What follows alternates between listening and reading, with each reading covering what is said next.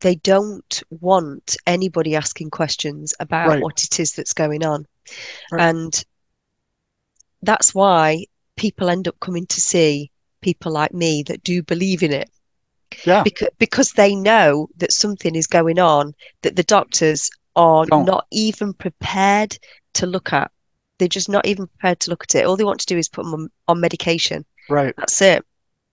I mean, this it's fascinating. And if this was widely known throughout humanity, you could help heal the majority of humanity like that. Exactly. Yep. And Yep. that's why they don't want it to become widely known. Because if people understood that we're not just physical bodies and physical beings, we have this energetic body as well. The energetic body is connected to the emotional body.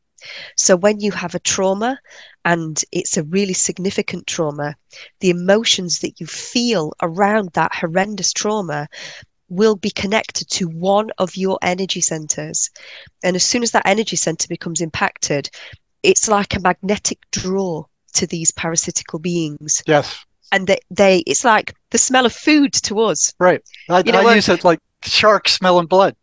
exactly that. Yeah. They are attracted to it straight away. They Right. slot in and then they start siphoning that person's energy Energy. center Right. into them. So Right. then we become batteries to fuel their parasitical Right. world.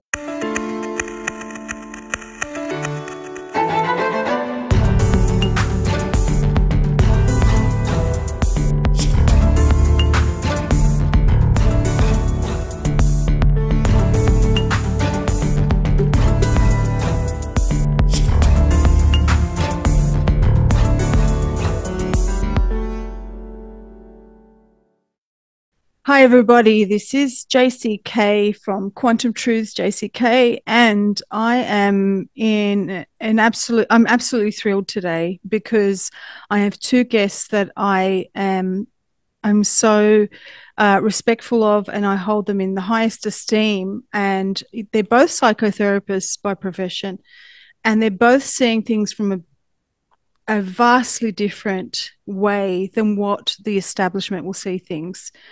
And I wanted both of them to come on, and they have been guests on my show before.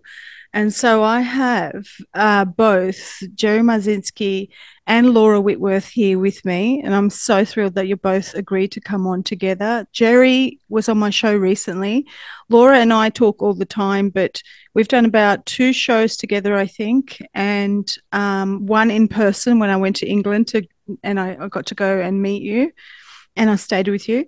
So Jerry had all of these guests last time that he was suggesting for me to have on, but I thought to myself, I wanted to have someone he's never spoken to before.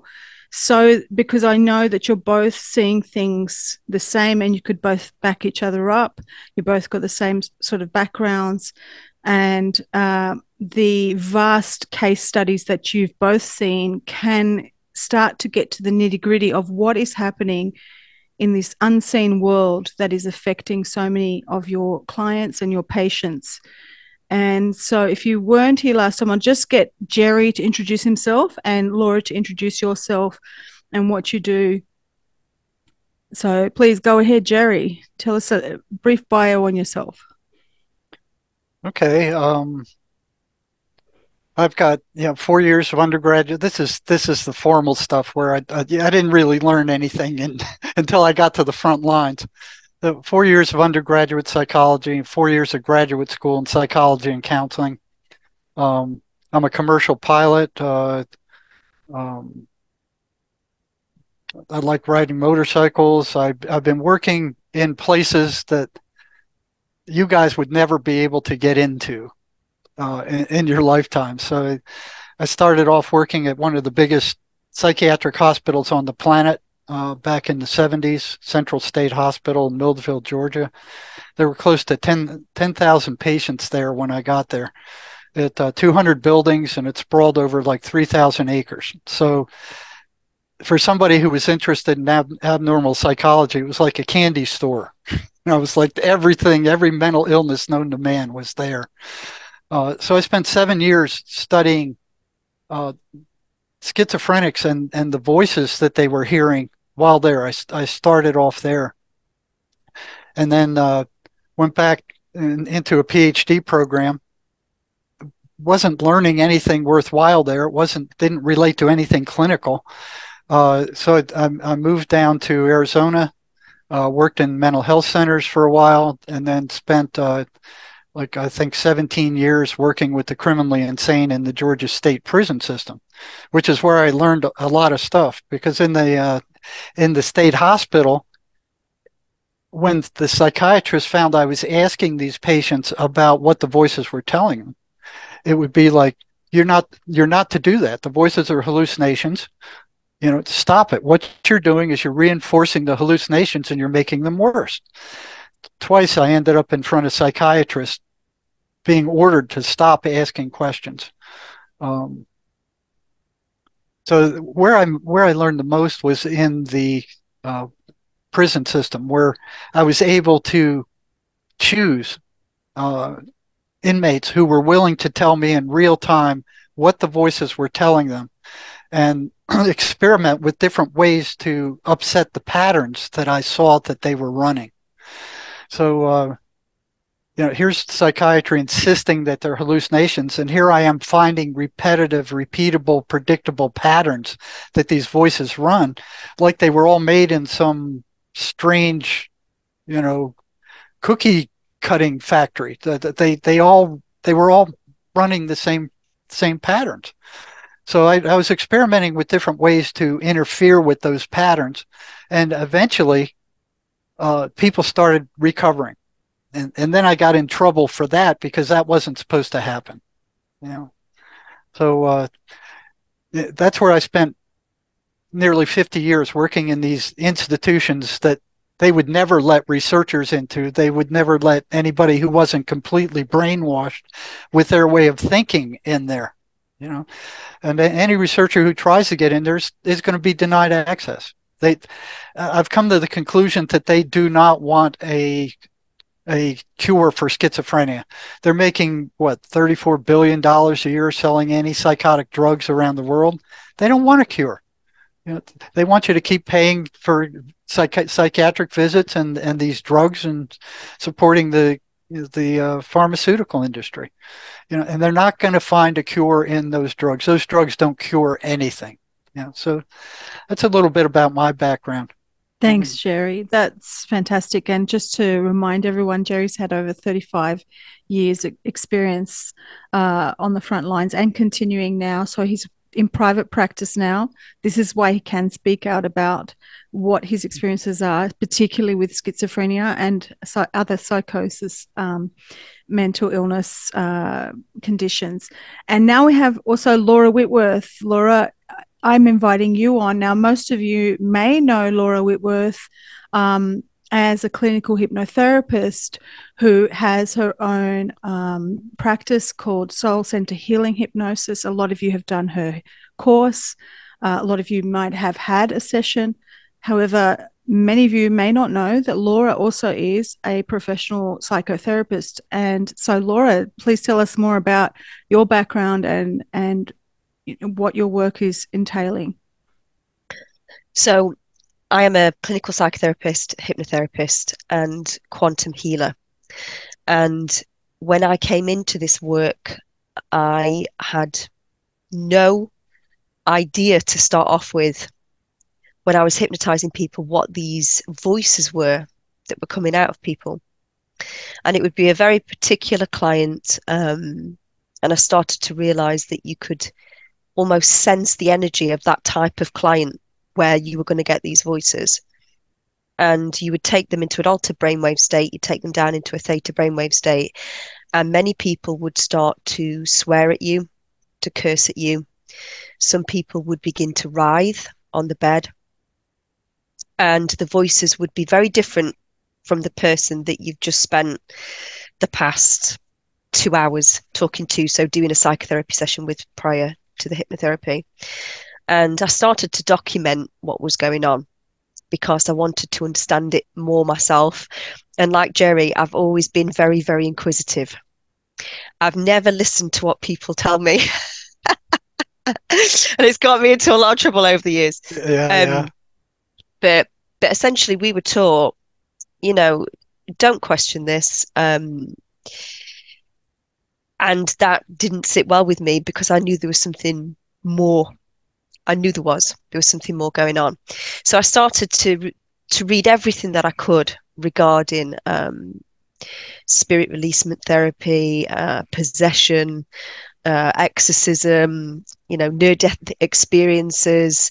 I literally devoured everything in terms of ancient history and all of the things outside of the box. I started to learn about the energetic body, what it is, the chakras. I know some people say chakras, I say chakras.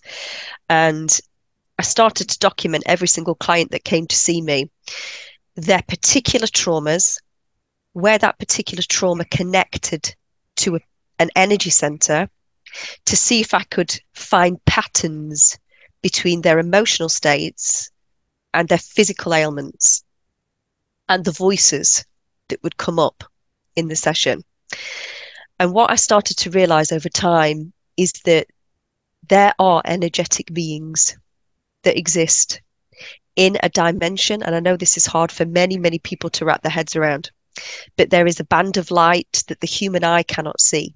We can only see 40% of the available spectrum of all that is. And there is a band of light that we cannot see with the naked human eye, that these beings exist within. They are a lower frequency than what we can see.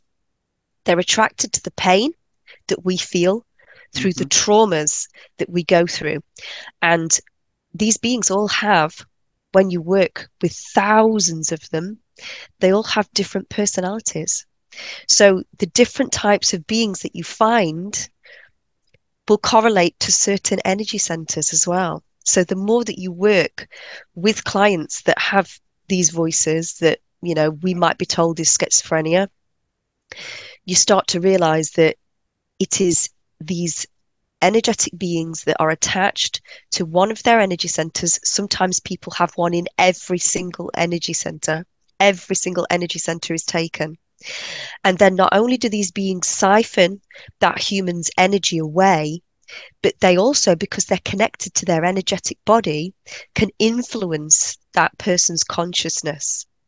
And that's where the talking to the voices comes in, because these people can hear them, because they're a part of their consciousness as they have attached. So it's become my life's mission, if you like, to raise awareness about this.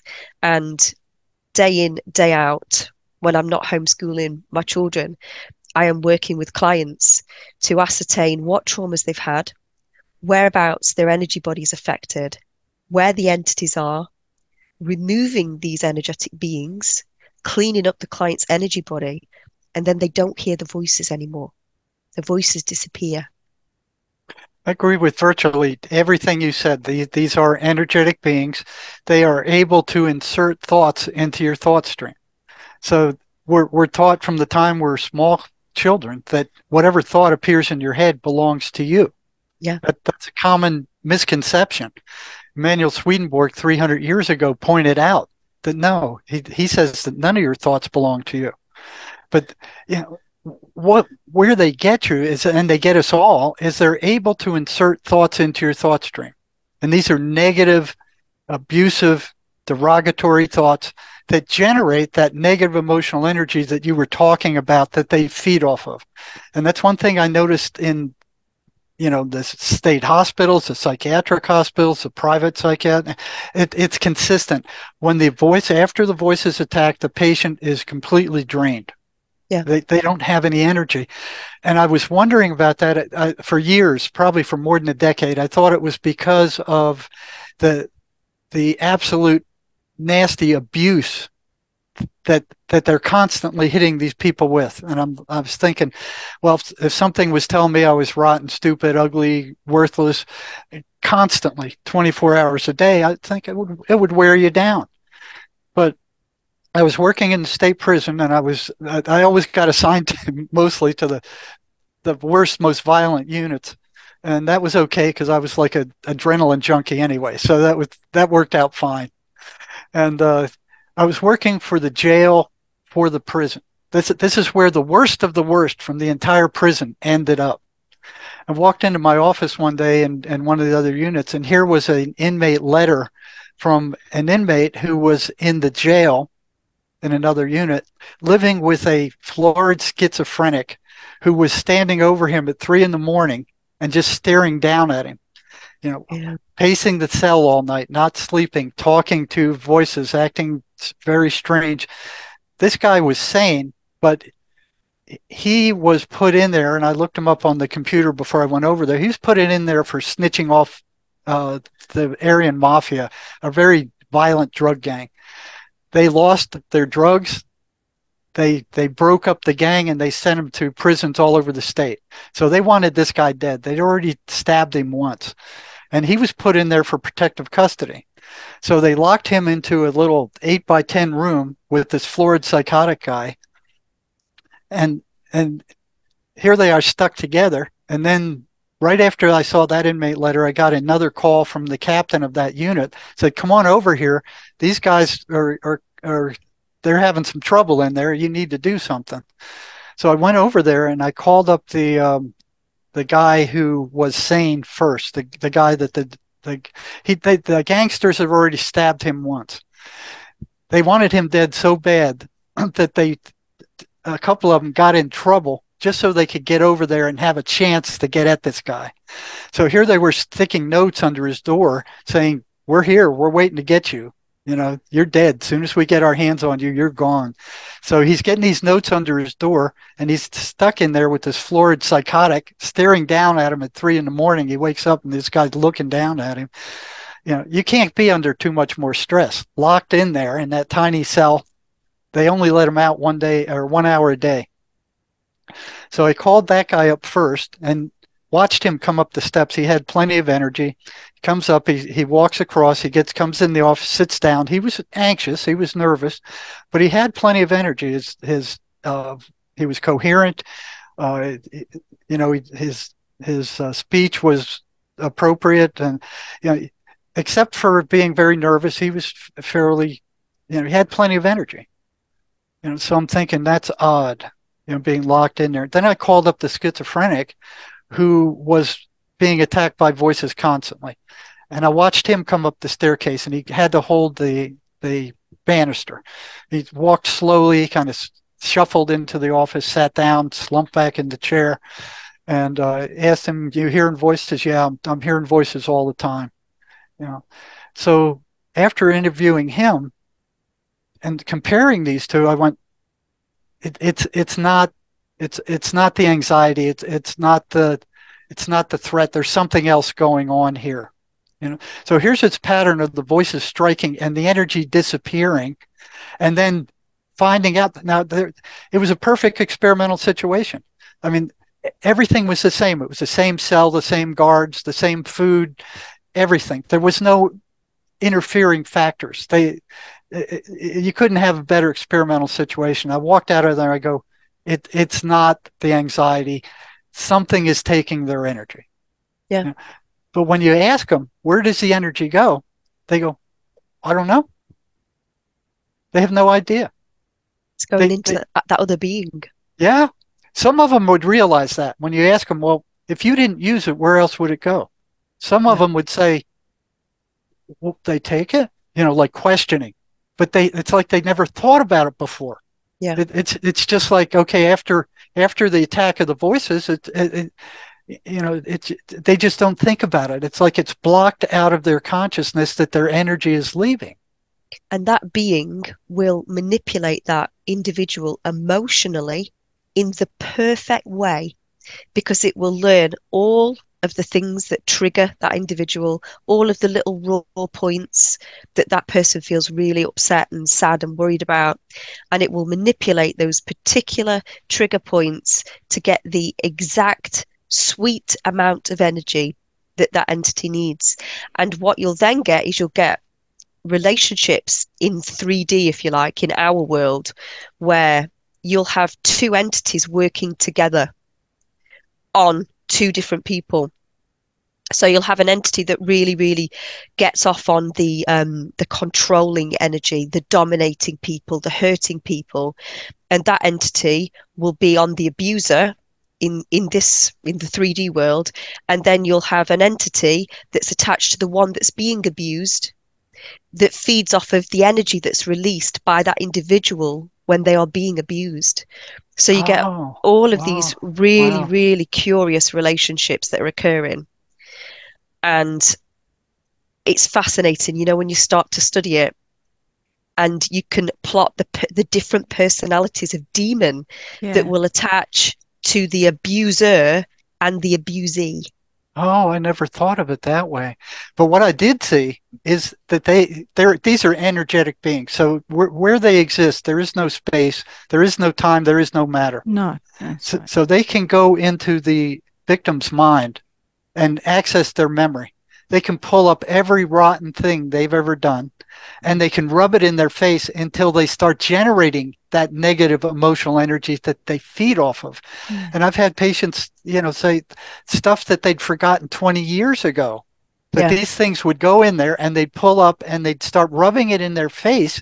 Like somebody didn't pay back a 25-cent debt or something to some poor guy 25 years ago. And here's this entity rubbing it in his face. Yeah. So they know what you've done. They have access to all that, and they bring it up and they put it in your thought stream. So they're like fishermen. They'll grab something, they'll put it on the hook, they'll throw it into your mental stream coming into your consciousness and see if they bite on it. Yeah. If they bite on it, they just kind of, okay, let's go for it. Let's reel them in, man. They get them for all they're worth. Yeah. So, the big thing with psychiatry is its lie that these things are hallucinations. Psychiatry reminds me of the old Egyptian priest that get up there and they go, we hereby declare that the voices are hallucinations because we're psychiatry and we went to school. Or, they haven't studied this stuff. No. They have no idea what they are. They just had to come up with some explanation that fit their agenda of power and control.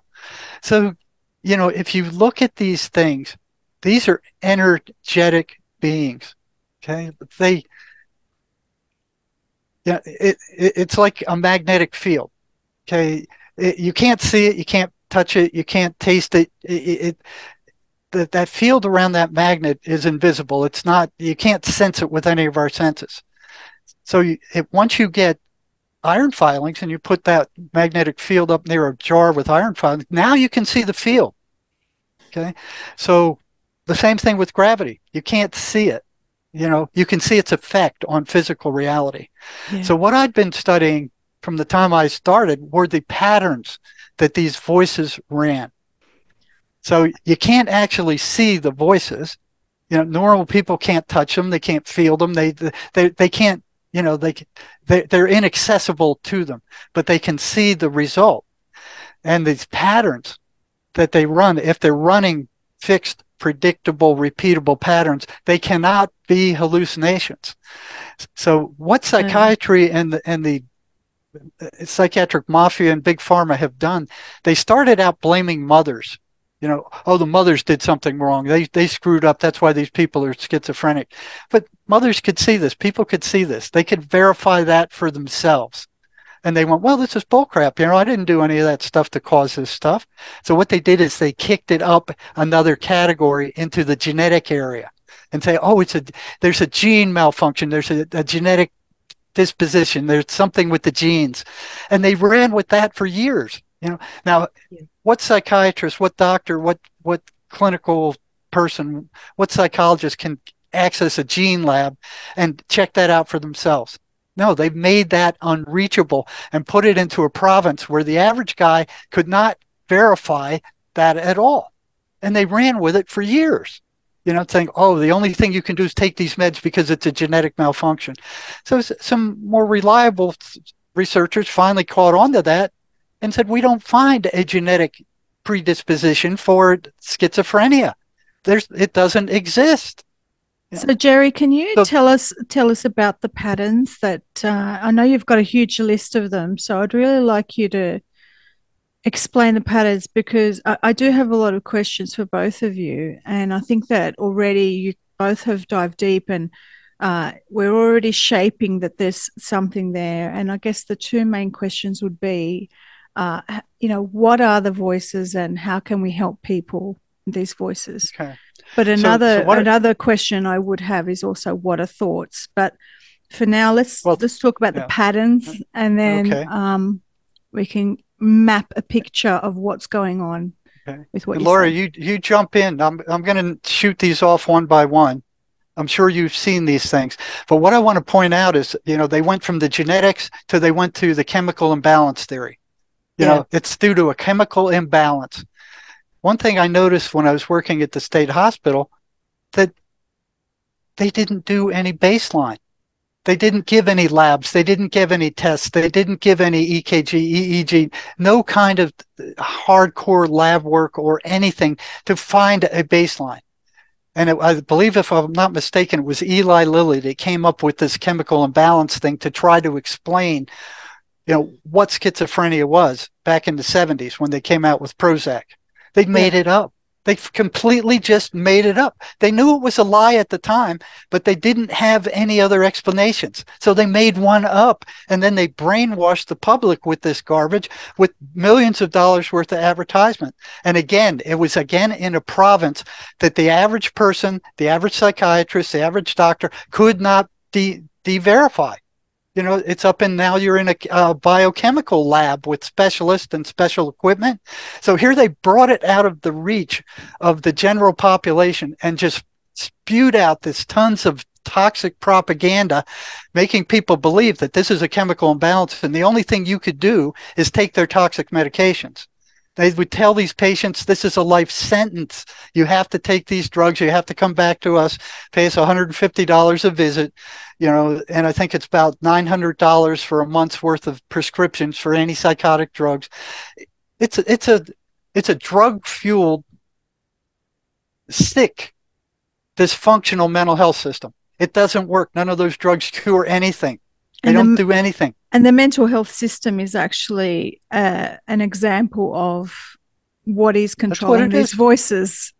It is part of the system. It's part of it. It's part of this system. So tell us about these checklists, this list of patterns that they run that you've gathered together from thousands of clients over these decades. So what I want to point out is every single one of these is verifiable by anybody who's working with a schizophrenic or has one in their family. This will knock out the psychiatric mafia's bullcrap about there being a chemical imbalance. They don't even know what the chemical balance of the brain should be. They have no baseline. They have no idea. They don't even know what's out of balance or by how much. And you look, anybody who goes to a psychiatrist, see if they give you any kind of test to find out what neurotransmitters are out of balance or by how much. No, they just go and they pick a drug and start with that. And they're just relying on the fact that people will not question it. Well, the doctor said, so it must be right. And I asked a psychiatrist once, I said, what's the deal? How come you don't give a test? What is the baseline? He goes, the drug companies have figured that out. We don't mess with it. It's like letting the fox in the hen house and saying, don't ask any questions. Hello. I mean, it's nuts. It's insane. It's like, but nobody questions it. Nobody questions it. And if you do, they get furious. I ran into that in the doctoral program. You do not question these people. You just take it in and spit back what they say. You don't question them. I'd spent 7 years in the state hospital before I got into that program. And it was like, well, this doesn't match and that doesn't match and this doesn't match. And that's not what's going on.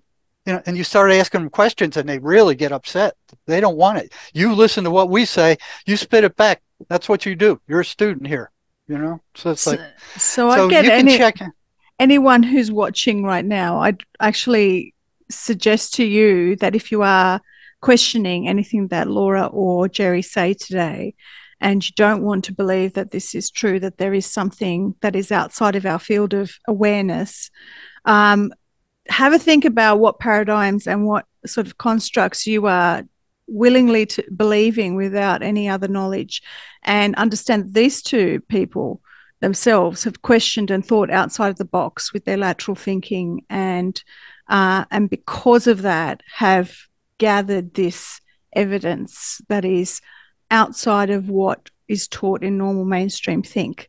So, Jerry, please read the list and we'll be able to shape this. These what I'm about to read to you is kind of like the visible manifestations of an energy that you can't see, like a magnetic field. Like looking at the iron filings in a magnetic field. This is the physical, psychological result of these energy beings that you can't see, you can't feel, but you can see these and check them out for yourself. Anybody who's around a schizophrenic can see these for themselves. And the first pattern I noticed was the negativity. They're consistently negative, derogatory, insulting, abusive, and destructive.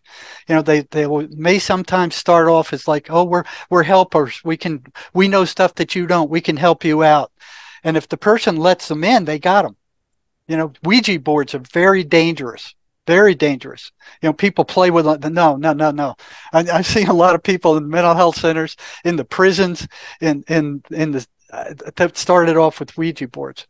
So they start to invariably kind of gain the trust of their victims, and then they turn on them. Once they feel they have their trust, then they turn on them, stab them in the back. Laura, you got anything to say about that one? Yeah, I would absolutely agree with that. It's always negativity. So it's always things that are going to provoke a negative emotional response out of the individual. Right. Because the energy that the energetic being needs to be released is negative emotional energy. That's what they feed off of. That's exactly what they feed off. And that's why the energy drop after the voices attack them, they're drained. And they have no idea where their energy went. You ask them, where'd your energy go? You didn't use it. And they go, oh, I don't know. I don't know. They just feel bad. They don't even question it, you know. And then when you bring it up, I mean, I would tell them, well, listen, this has happened to you thousands of times. And each time it has happened, your energy level has dropped. They're literally, they're being used as an energetic battery. Yes. And they don't realize it, which is even stranger. So after it happens thousands of times, I would ask the prisoners, I said, well, this has happened to you thousands of times. There's a one-to-one correlation between your energy dropping and these voices attacking you. Where do you think your energy went? You know what most of them would say? Well, I don't know.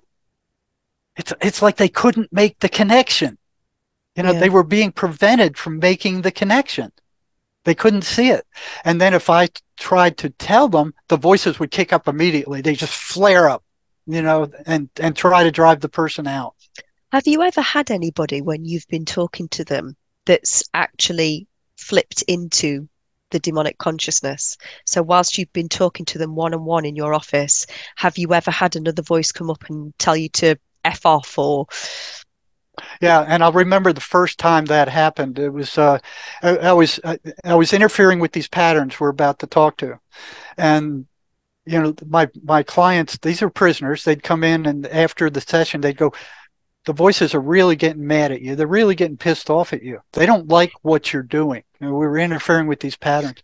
And I was thinking, well, they're stuck in your head. They can't get me. They can't come out. I'm not worried about it, But one after another say, hey, the voices really don't like what you're doing, and they don't like you either. So I'm like, well, tough beans. I don't like them much either. So in comes a guy, another one. After we're done, he goes to leave the office. He turns around and he goes, you know what you're doing is very dangerous, don't you? And I looked at him like, what? Well, and I didn't say anything. It's just like, where'd that come from? I mean, and he turns around and walks away, but I stored it away. So I think it was the same guy. I mean, and he was doing okay. I mean, the voices were, we were interfering with the patterns. They were getting weaker.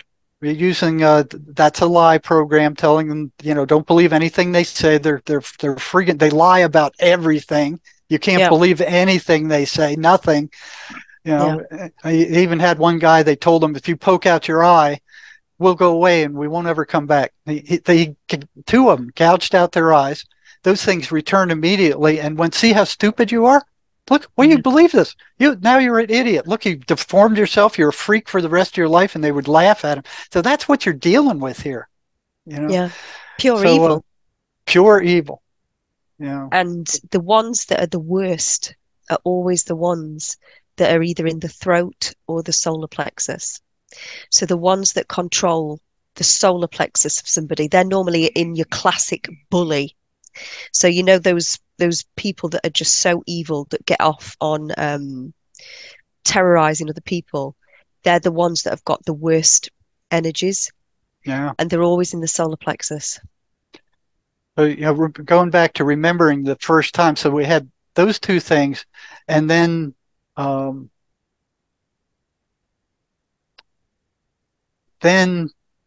that same guy comes in, and I had a system where if they needed to see me, they could throw pebbles at my office window, and I'd get them in as soon as I could. This guy somehow got past the guard, knocked on my office door, and said, the voices want to talk to you. This is the first time that ever happened. Usually it was through the client. They would tell me what the voices are saying, and I'd tell them to go stick their heads in the toilet or something. So it would always be through the client. It was never directly one-to-one. So I said, "Come on in. What do they got to say?" And he sits back in the chair. He looks at me. His voice changes just a little bit, darker, and these words came out of his mouth: "You have no right to interfere with our way of life." Yeah. And I'm like, boom. I mean, it was like, I was, my denial, I didn't want to believe this stuff. I didn't want to believe that these things were separate entities. Anybody else in my position would have probably believed it years before, but I just kept denying it. I didn't want to believe it. It didn't make sense. I thought it was something with the subconscious mind, but I was going to keep poking at it until I found out what it was. When that happened, it just floored me. Yeah. And the guy said, "That wasn't me." He said, "That wasn't me. That was them. I didn't say that." Wow. And I said, "Well, tell them this." And he said, "They can hear everything you're saying. I don't have to tell them anything." And that kind of surprised me too. And So Laura's getting this every day with her clients, these challenges. Literally had it this morning. Yeah. I've got to tell you, literally this morning, and this was a client in Australia. It normally takes me about 30 minutes to get a client into the necessary brainwave start to begin the work. I had no sooner laid this woman down on the couch, and literally I'd said 3 sentences. 3 sentences had left my mouth. And all of a sudden, she told me to F off. "How dare you? How dare you? You beep, beep, beep. Yeah. This one is mine. She's mine. You have no right. No right." This is what I deal with every single day. And sometimes I'll see 3 people in a day. Oh, boy. Oh. And it will be the same personality types that I find, the same conversations that I have.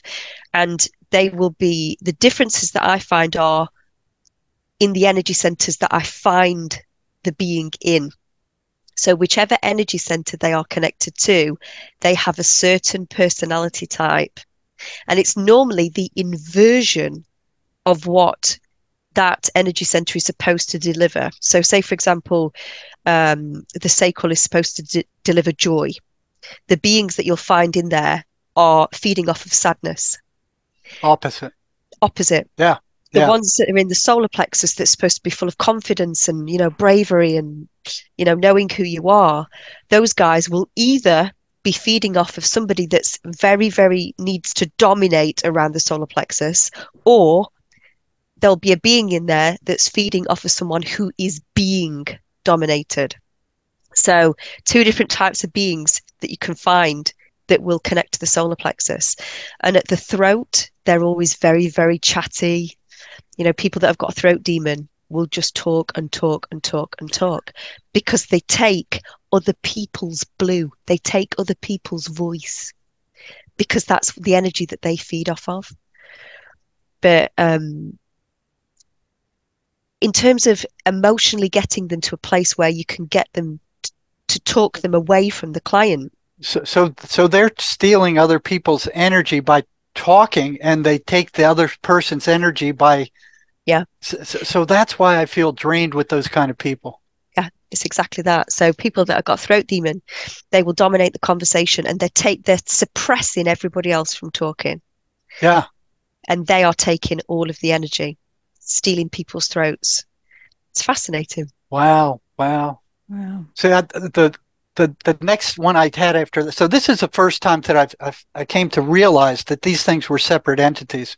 So a few weeks down the way, here I am. I was reading a book called The Voice of Knowledge by Miguel Ruiz, an Indian medicine man. And he was talking about these things being parasites also. Yeah. So I brought that book into the prison, and I brought this guy in where the voices said, you have no right to, and I started reading that because I was always asking the prisoners questions. What about this? How do they react to this? What do they say when this happens? Constantly probing them for how these things react and what they say and what they do. So I started reading that, and I looked up, and this guy had this glassed over glaze. I mean, it was just in this it was like this hypnotic trance glaze, and he's just staring at me. And I finished reading it, look up, and before I could get the last couple of words out, I heard this crackling behind my head. It was like crack, crack, crack, crack. It was just like an arc welder. Crack, crack, and then it started moving to my right, and then up my office wall, up toward the back of the room, and you could hear it. I couldn't see it, I couldn't smell it, I couldn't taste it. All I heard was this crackling, crack, crack, crack, crack, crack, crack. And I look at him, and he's just sitting there, and I'm going, he's going to attack. So I push my chair back against the wall just in case he does, so I can kick him back, because all they had is female guards in there at the time in the medical unit. And I'm looking at him, and I ask him, I said, do you hear that? And he says nothing. He's just staring at me with that glazed over look. So it crosses the top of my office in the back, crackling the whole way. I don't see anything, and then it starts coming down on the left-hand wall, and it jumps into this Rubbermaid trash can by my left leg. And I bend over, and I was afraid to take my eyes off of him for too long because I didn't know what he was going to do. And I look down in that trash can, there's nothing there. And then it just goes, boom, it's gone. I was terrified, and he gets up slowly and he goes, I gotta leave, and he shuffles out of the office, and I'm like, get it out of here. I felt those electrical things when I was working in the last years of the prison, and then throughout the time I was working in the ER. I could feel them. It was like this icky electrical feeling that there's no other feeling like it. The most similar thing is like when you get cold and you got goosebumps or something like that. But it was this icky electrical feeling. You could feel it was like electrical. So I could feel how strong they were. I could feel how angry they were. I could feel how upset they were at what I was saying. But I couldn't hear them, and I couldn't see them, and I could only watch the reaction. So that will have been that guy's demon, his way of trying to say, try and scare you, basically, because that's what they do. They try to scare you first. They try to offend you or upset you because they think that'll work. Then they try and attack your confidence. They do not know how to deal with compassion at all. Yeah, or love. So you send them love, and they run like scalded dogs. If you can do that, I can't. That's what you do, Laura. That's what I do. Yeah, that's what I do. And I do actually find it very easy to have compassion for these beings, because I don't think it can have been an easy existence for them. No, and you talk to them, and they don't like it. They really don't like it. And it's such a hierarchical structure as well. And they are dominated by the next layer above, and then they are dominated by the next layer above. It's all punishment, and it's not a nice existence. Let's remember that point, because I did want to kind of map out what these things are. But Jerry, can you just go through the list really quickly? Okay. They're anti-religious. They don't like any kind of religion. I've had several patients tell me that when they repeat the 23rd Psalm, they react like worms thrown on a hot frying pan. They can't stand the 23rd Psalm. They can't stand Psalm 91. They don't like the guy reading the Bible. They become volatile a lot of times when they repeat the 23rd Psalm. Okay. They will drive people out of church. I found there's 3 different levels. If they're weak and the person goes to church, the voices will shut up a lot of time. If they're moderate strength, they kick up with what they're saying. Oh, the preacher's a bum. Look at the garbage he's saying. That they try to distract him.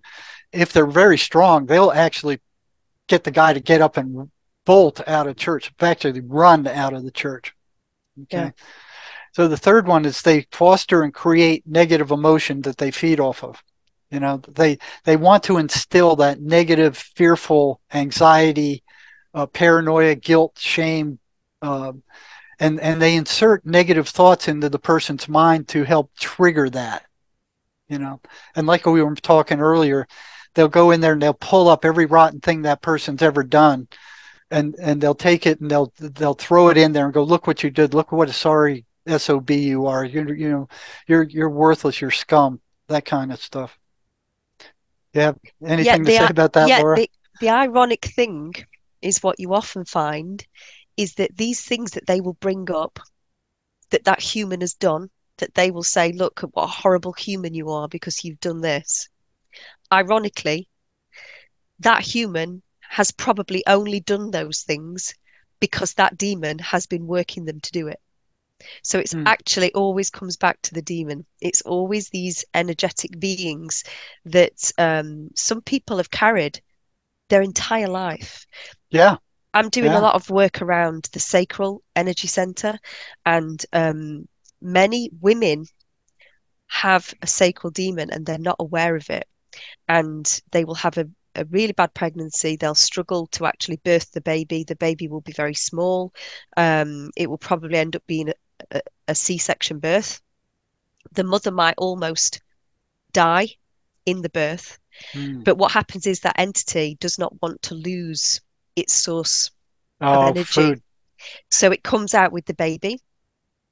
So because it thinks the mother is going to die during the childbirth. So many humans on this planet have never had access to their orange sacral energy center. Never throughout their entire lives. Wow. Because they were born with a parasite. And one thing I wondered, now, I mean, in the settings I work in, these things are always telling these people to kill themselves. Yeah. You know, some of them do. And lots of times I watched just miraculous things happen to stop them, that block them from doing that. Well, if they kill themselves, what do these things feed off of? What do they get off? What do they get out of that when somebody actually kills himself? Because schizophrenics have a suicide rate of 3 to 5 times higher than the regular population, and so do psychiatrists. I don't know what they do actually get out of that. I don't think they actually want the individual to really kill themselves. I think they want them to be in such a catatonic, emotional, distressed state that they will continue to feed. Yeah, that they will give the being exactly what it needs. Because as soon as that individual does kill themselves, that demon or that energetic being then has to find another host. Well, the Christian doctrine kind of talks about that it's a win for them if they get a soul to commit suicide. So I don't know if that is true in their little world, depending on what these entities are, that somehow the demonic world, I mean, this is a Christian sort of perspective, but there is that theory that they win somehow if they manage to get a soul to commit suicide, because they're anti-life. And and this brings me to ask you both about, well, I see duality in all of this. There's the organic versus the inorganic. There's so much of this that we can see two sides to in this. Real quick, what I've seen with the prisoners, a lot of them, they were almost in a trance when they, hearing the voices. It's like the voices put them in a trance, and they don't even remember doing what they did. Yeah. And they'll tell the judge, I didn't do it. I didn't do it. I don't have it in my memory. I Does remember this one mean guy that who was. sorry, Jerry, but does this mean that all things like these very heavy, full-on violent crimes are possibly, go back to these people who are I ruled by these entities? I would think so. I would think so. Because you have to ask the question, would that person have committed that crime if they didn't have all of their energy centers and their consciousness being influenced by these dark energies? Right. And where did those thoughts to kill somebody come from? Yeah. You know. Yeah. So another one I found is they get louder after sunset. You know, as soon as the sun goes down, they get louder. That's interesting, isn't it? As soon as the Yeah. light disappears. And you know what you were saying about the guy, the schizophrenic, who would stand and just stare at nighttime. What I found when I've worked with people is many of the people that have got these energies attached to them, as soon as their conscious mind checks out, so as soon as they go to sleep, or if they've got an addiction, as soon as they become so intoxicated that their consciousness just moves to the side. Right. They jump in. Yes, Yeah. and these beings take over. So Yeah. one of the classic symptoms that you will get from clients that come to see you is that they will report that their partners say that they do crazy things at night when they're asleep. Hmm. That they get up and walk around, they have conversations, they talk to people. They might try and choke their partner while the partner's sleeping, and in the morning they'll say, "I didn't do that. Yeah. I don't remember that." Yeah. They don't remember the crime they committed. And And a lot of them, like Ted Bundy, he said, the voices made me do it. Of course, the judge goes, yeah, yeah, well, you know. and this even goes back to when people are children as well. Other children will report on children that have got these entities that they would just sit bolt upright in the middle of the night, just sit bolt upright, Oh, wow. and then Wow. start talking about things that that particular child has no Oh, that's knowledge weird. of. That's weird. Does that explain night terrors? You know how some children have Oh, yeah. Yeah. night terrors? They cause those. Yeah. Okay. All right. So they get This louder after sunset and they get loudest between 3 and 4 in the morning. And I'm not quite sure why that is, but they seem to hit the hardest at that time. And then they keep the person up. They wake them up and then they start on them. It just goes on. it's They don't want because them to sleep. they need the feed, don't they? So if the person's asleep, they're not getting any energy. Right. And if they can keep the person awake, it weakens their will to struggle against them. Yeah. So somebody who hasn't slept for 3 or 4 nights is, yeah, whatever you say, leave me alone, just leave me alone. I'll do whatever you say, kind of thing. Yeah. And when that person does sleep, it will just be continuous nightmares. Nightmares, right? So they will give that person dreams that are that person's worst nightmare, and they will energetically feed off them that way. Yeah, yeah, they do that. Now, one thing that I've seen psychiatrists do over and over and say, "Oh, just ignore them. They're hallucinations. Just don't pay any attention to them." They get louder when they're ignored. They dig in, they get louder, they get more persistent. What you resist persists. So that doesn't cut anything. I mean, they're actually giving them wrong advice. Number 7 is they foster self-destructive behavior in a lot of different ways. We were running a kind of a vocational psychiatric in the psych center I was working at the state hospital. These guys, when they were just about to graduate, the voices would get them to do something that would trip them up. They'd get them thrown out of class, where they couldn't succeed at anything. They just kept failing and failing because of some dumb thing that they did. Yeah. They'll also get them to cut themselves as well. Oh, yeah. They like it when people turn into bulimics. So everybody that's got bulimia will have a very, very significantly strong solar plexus demon. People that have got anorexia as well, that's always due to one of these entities. Wow. So many symptoms and self-destructive behavior, obviously. Yeah. Yeah. So these are all facets of how they behave. I mean, it's this energy manifests itself physically this way. They foster isolation. One of their goals is that they destroy marriages, they destroy relationships. They'll tell the wife the husband's cheating on her, they'll tell the husband the wife's cheating on her. They'll do anything they can to destroy any relationship you have with any of your friends, your girlfriend, your wife, your husband. They want you isolated, sitting in a room by yourself with the door locked, just listening to their bullcrap 24 hours a day. That's And the worst thing they could do. they work ancestrally, generationally as well, Mm-hmm. breaking families apart. The demons that have caused trauma between the grandfather and the father will then move from the grandfather to the father and do the same traumatic thing with the father and the son, and so on and so forth.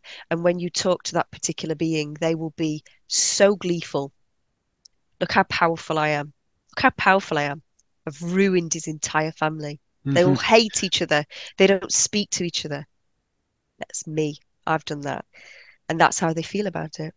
Yeah, they get off on that kind of stuff. They demand the attention of their victims. They want that attention. They won't let you ignore them. You No. know, so they're constantly maneuvering for some way to get the attention of the victim, however they can do it. They're constantly maneuvering for increased control over the victim. And I've watched that with the prison. Some of these guys where they completely taken them over, you know, completely taken them over. I have one video on my website with Janine, where her son murdered 4 people and cut his girlfriend up into little pieces, completely taken over by these things. Yeah. She couldn't even recognize even a vestige of what was left of her son. So they can be very dangerous. So, if you have a schizophrenic son or daughter threatening to harm you, you better take that serious. Yeah. That that one prisoner that was in my office that time, after he left, I didn't want to see him for about 4 months. I finally got the courage to call him back, and I said, "What was going through your head as you left my office?" And I said, "What were the voices telling you?" And he said, they were telling me to go get a shank, which is a homemade prison knife, and stick it in your gut. Yeah. And I was going, "Oh, he wouldn't do that. I've been working with him for 6 months. He was getting better. He wouldn't do that." And I asked him, "Well, why didn't you do it?" And his answer was, "I couldn't find one." And nobody would give him one. So take these people serious. If they start threatening you, take it serious. Yeah. Don't just go, "Oh, he's my son, he's my daughter. They would never hurt me." No. Because it's the things that are attached to them. Yes. It That's is what not. you've got to be worried about. It's not them. It's these things. They gaslight their victims to death. I mean, they'll get them to interpret things in the worst possible manner. I remember one patient that they had him pretty tight. They told him he had murdered somebody. He was hearing so many voices that he didn't trust his own judgment anymore. And he wondered, well, maybe I did murder somebody. So every time he'd hear a cop car, the voices would say, "Oh, they're coming to get you now. Here they are. They're at your doorstep. There they are." So he didn't know whether to turn himself in which case, if he did, he'd probably get locked up in a mental hospital, or just keep putting up with, every time the voices heard the cop siren that, "Oh, they're coming to get me." So they had him in a catch-22, So they're experts at gaslighting. They manipulate perception. They'll have the patient perceive what's going on around them in the worst possible way. So if people are laughing on the sidewalk, they'll say, "They're laughing at you. Why don't you go do something about it?" In the prison, what they would do, the gangsters would take the psychiatric medication away from some of the more violent ones, and then they'd start filling their heads with bullcrap about a member of the opposite gang, and start telling them, "That guy's going to kill you. We heard he's going to kill you. He's out to get you. You better go get him first." Yeah. So they would use them like the prison is hell on earth. These things feed in there. That's a hog trough for them. So like when you were saying, "These are mine," Sherry was sending love into the prison one time, and one of these things showed up in her room right where she was doing the meditation, sending love into the prison. And this big dark cloud came and said, the prisons are mine. Stay away. Yeah. And they just use everybody like puppets. Yeah. And it's all about keeping the vibration of everybody as low as possible. As low as possible, as fearful as possible. And as we're reading through these, compare them to what the mainstream media is saying right now. There's a one-to-one correspondence between what we're talking about right now and what the garbage they're feeding us over the mainstream media. It's the same stuff. I was about to say that the list so far sounds like an abusive relationship or a narcissistic person, but it also sounds like the government control system. So it's just replicating. It's like as above, so below. It's replicating exactly into the society and into individuals as well.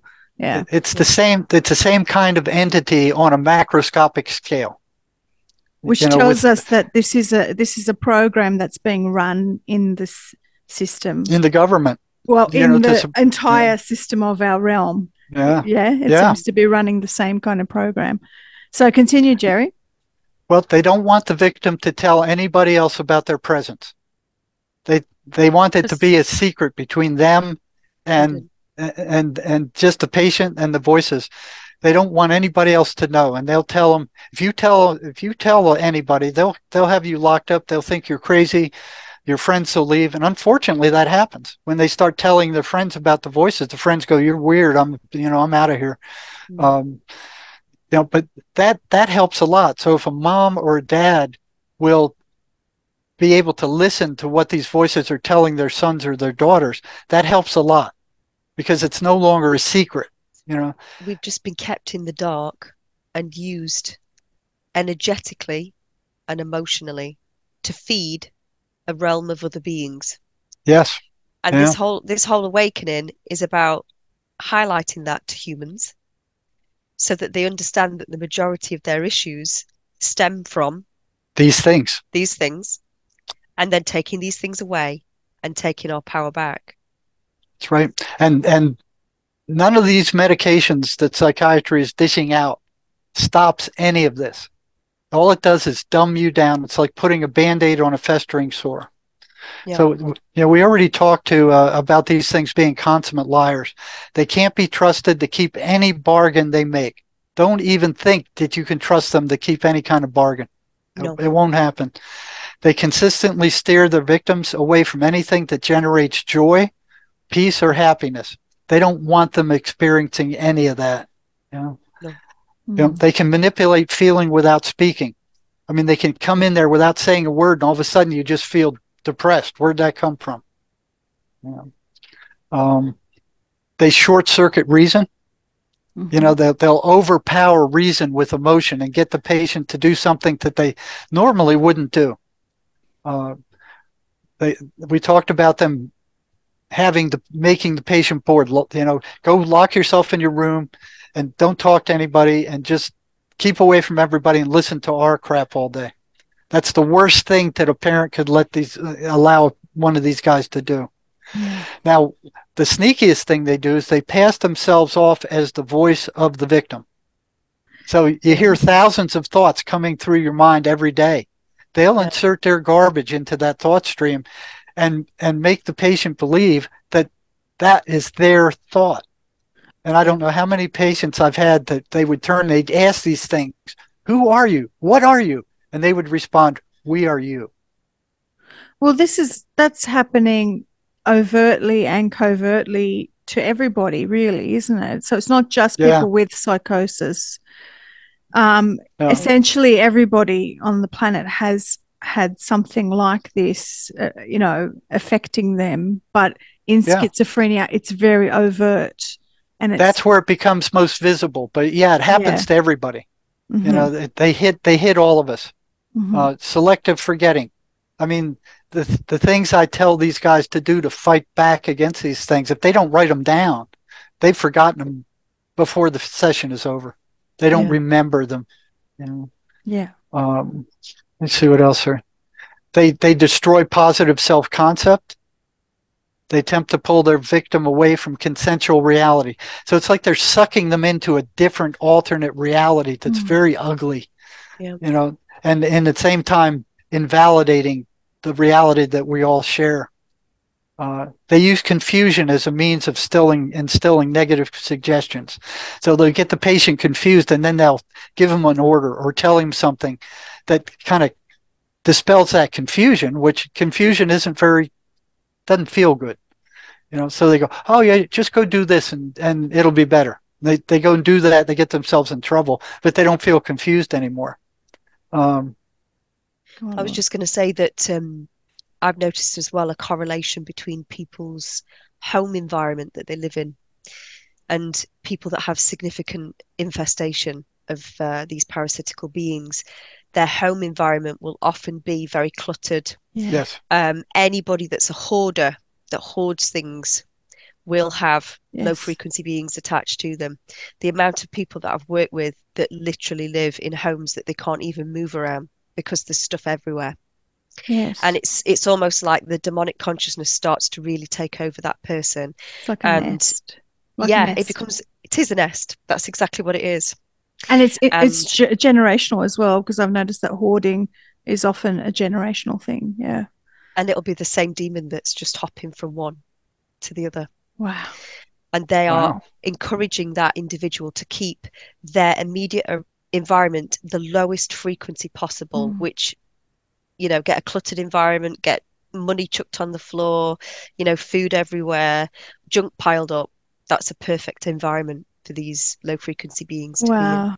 So I want to kind of map this out for people, because a lot of people are hearing what we're saying, but they can't really visualize how is this possible. So I just wanted to I'm just going to put a little whiteboard up here, because I wanted to, let's see what we got here.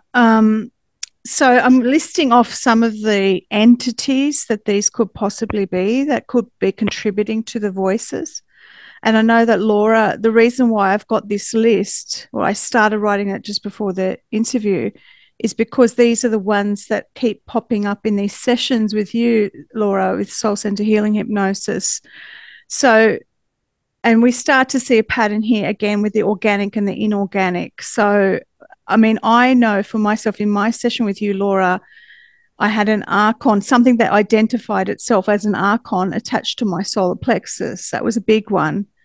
And it was really trying to affect me and make me feel really like self-doubt and all of that sort of stuff like that. And that they're often connected to AI, right? So they come from the AI universe. Is that correct? Is that what you said? Yeah. So the archons are the overseers currently of our reality, and they plug into AI, AI that has broken free from another universe and that is now attempting to take over, if you like, and take over us, kind of like a parasitic input that's come into our organic reality. So the archons, I mean, the name archon means ruler, and it comes from the Gnostics. Some people think that archons are reptilians, but I mean, I believe that they're separate things. But reptilians and other interdimensional beings, so other things that present themselves as perhaps from other planets or what have you, would you include that? Yeah. You'll find all sorts of things, all sorts of different low frequency galactic beings that's another one, will be attached to people's energy centers and body. And when you ask them why they're there, they say they want to experience. They're there to experience. Right, through the human. So we are the vessels. And then you've got, obviously we say demons. Demons and jinn could be the same thing. However, but we can also say that, I mean, demons would be more of a Christian, Judeo-Christian thing, and jinn is more in the Islamic vernacular. And then you've got these hybrids. I remember, sorry, Jerry, what did you want to say? I've seen two kinds of these. I don't think I've ever run into alien one, but I've seen the earthbound entities. Earthbound's That especially ones who committed suicide. They're stuck here, and they enter. They still drain the individual because they really don't belong there. And then there's the ones that they're the demonic entities. They're the dark ones. They've been told that they have no light in them, and that if they don't follow orders, they will cease to exist. Wow. And what I found interesting is if you go with them and you follow them down into their center, they can see a glowing orange light like a coal. And then when they see that and you say, "Hey, I thought you were told you didn't have any light in you," they get upset because they've been lied to. Yep. So that's exactly what that helps break them away. That's what Laura does every single day. Yeah. So you've also got these things which, oops, sorry, I've done something silly here. You've also got these other ones which you said, Laura, are hybrids. Is that correct? Yeah. So you'll often find, in fact, I've had one of these this morning. It's a fusion of organic and AI. So you'll get an AI network that runs throughout the human. The purpose of that AI network is to stop the heart chakra from opening, because when the heart chakra opens, it's over. Because if we've got enough humans that have got open heart chakras, the world will change very, very quickly. So the purpose is to stop the heart chakra from opening, to control the throat.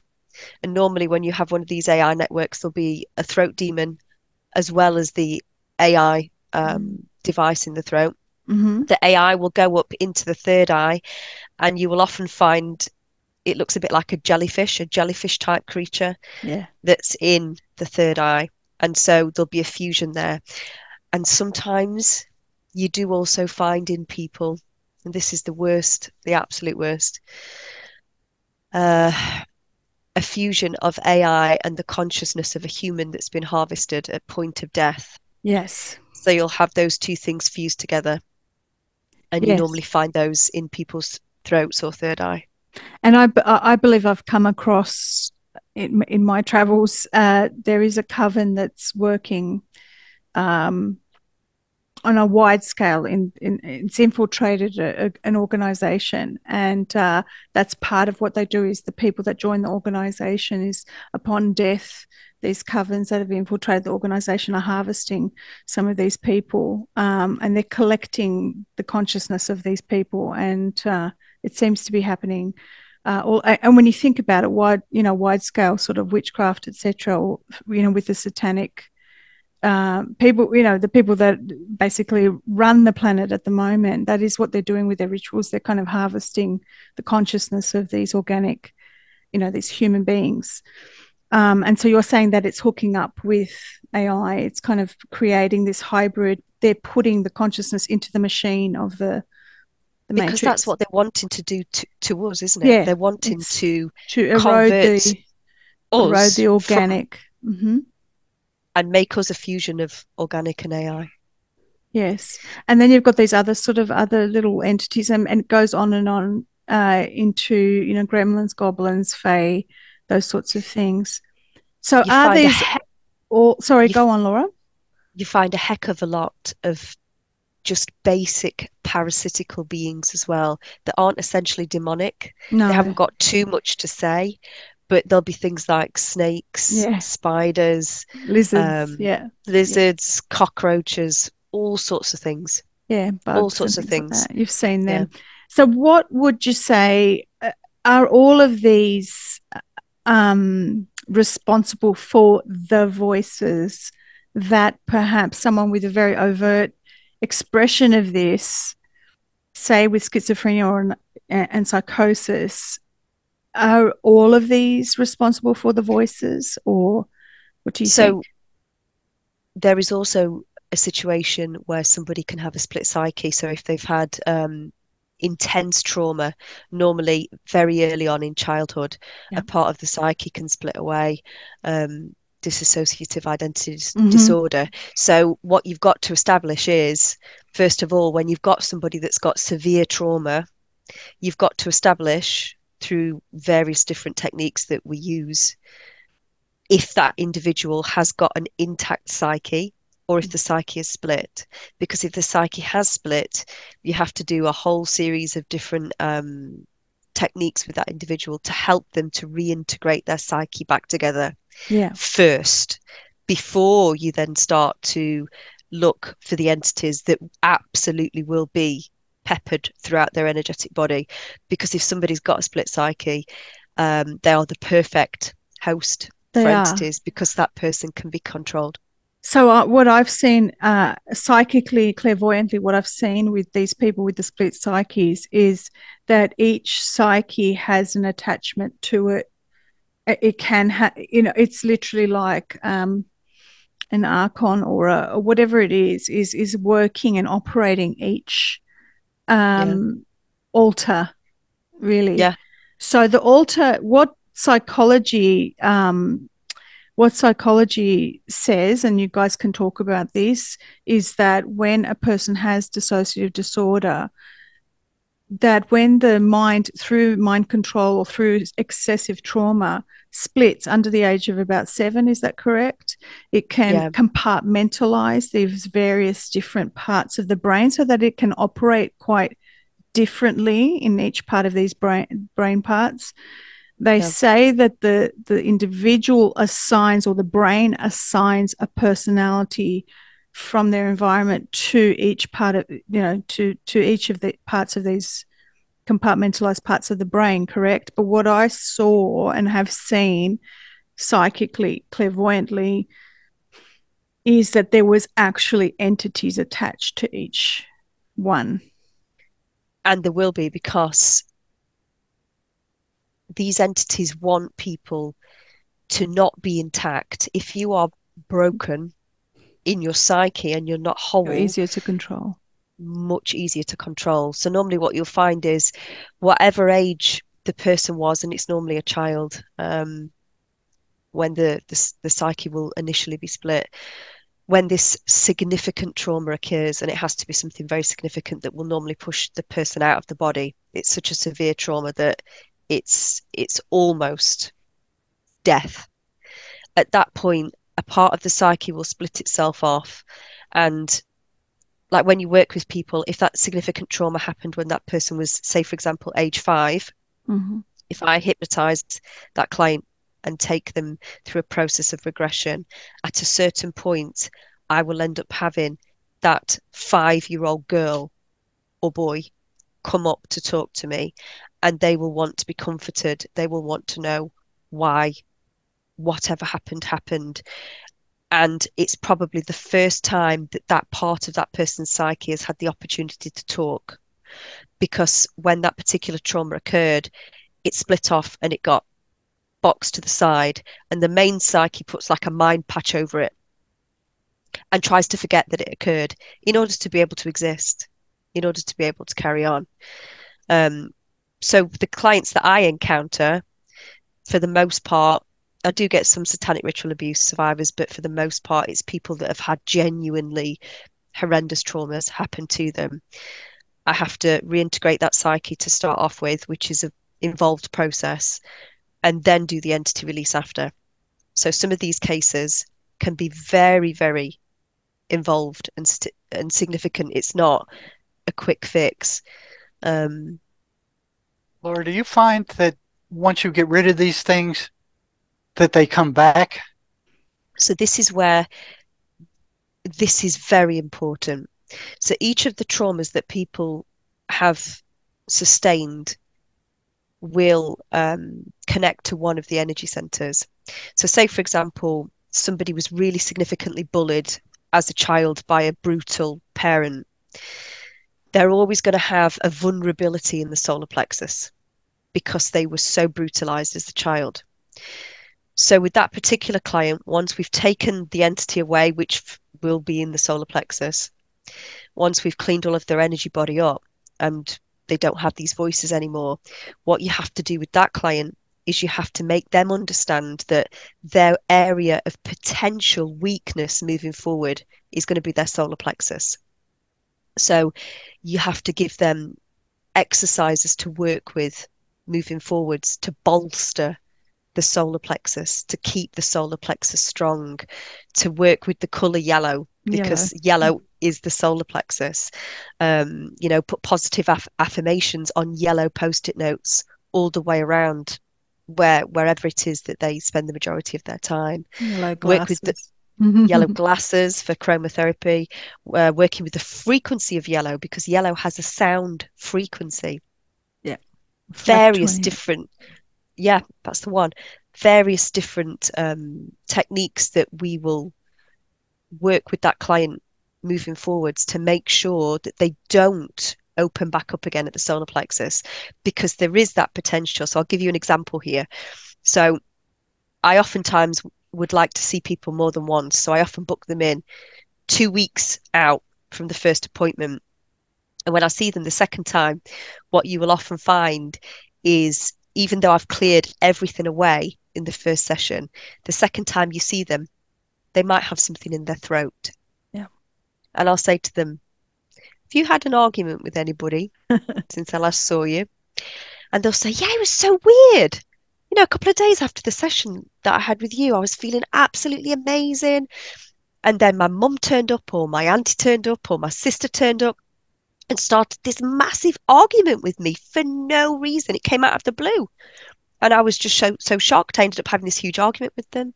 And actually, now you mention it, my throat's not felt so good since then. And they've purposefully started the argument because they know that there isn't a demon or an energy parasite on that human anymore. And they've got to try and take that human back. They've got to try and get them back. So they will trigger them in the quickest and easiest way that they can. And it's always in an argument. So they'll get something into the throat first. And then once they've got one of the energy centers compromised, it becomes easier, just like water dripping.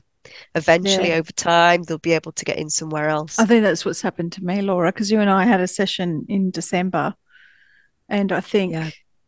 And I went through, and I got really sick after, because my whole body, because it's the energy body. Yeah, it purged. I had the worst flu, but I knew it was good, because I was like, I'm purging, and I could feel it. Yeah. Liver, everything had to purge, and felt great afterwards. And I feel a lot calmer and more centered. And I feel like I'm speaking my truth more than ever before. But then I've noticed this scratchy throat, and you're talking about these, and I'm like, yeah, I think I screamed at someone like this ever since then. And it's like, I don't know what this irritant is. So like, yeah, they're trying to weaken this. People say, maybe it's an ascension upgrade, but I actually think that there is something trying to get in there. So that's and that they would go for that, because that's what the whole... Of course. It's your power, isn't it? My power is my voice, Yeah. So yeah, she got me when she started talking about the clutter. My office is cluttered. I'm starting to lose track of things, and she said that, and I'm like, no matter what I do, it's like, well, where do I put this? I mean, I can't throw it away. I think I got nowhere to put it. I know. My hard drive is all cluttered with everything. It's like, it's like, and I can't overcome it. It's like I got these stacks of paper. I look at them, I go, well, I don't know what to do with that. I put it back in the clutter pile again. And it comes a month later, I go, well, I need to do something with that. It's like, oh, God. So do you think, Laura, I mean, you were saying that you give people exercises to do after a session, after you've cleared them. And because these are parasites, obviously parasite cleanses are things. And that's the interesting thing, is because I think, I think after our session, I kept feeling like I needed to do a parasite cleanse of some kind. So the physical body needs to have, we need to sort of reinforce the clearing from the energetic field. So my question to both of you would be, first of all, Jerry, obviously if prisoners who have schizophrenia are just eating prison food, when you're still seeing clients sometimes, do you ever address the idea of, for example, what food are they eating? Are they still taking drugs? Because all of these things are affecting us and Well, causing yeah, a greater yeah. susceptibility, obviously. In the prison, the food is garbage. I Yeah. mean, it's just it's the cheapest, highest starch stuff that they can give them. It's really bad stuff. Um, what I I'm not a nutritionist, but I'll tell them, stay away from the coffee, the caffeine, the sugar, that all that stuff that kind of hypes them up. Mm. And they seem to crave, nicotine and coffee and Mm. candy and that kind of stuff. Mm-hmm. So That's the sacral demon.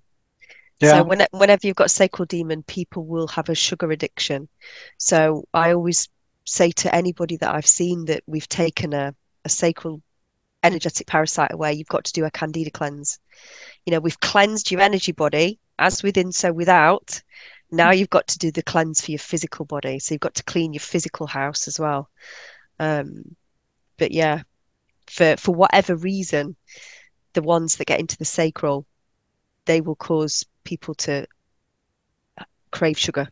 Crave sugar. mm, And also Mm. in the food these days, because the whole environment is weaponized against us, they are Yeah. putting graphene oxide in the food along with other things. And I have noticed that I had my own experience with, I tend to not eat junk food. I tend to not eat it. Like, I mean, if I overindulge, it's usually normal food, like it's basic ingredients, But I did have and I stay away from artificial sweeteners.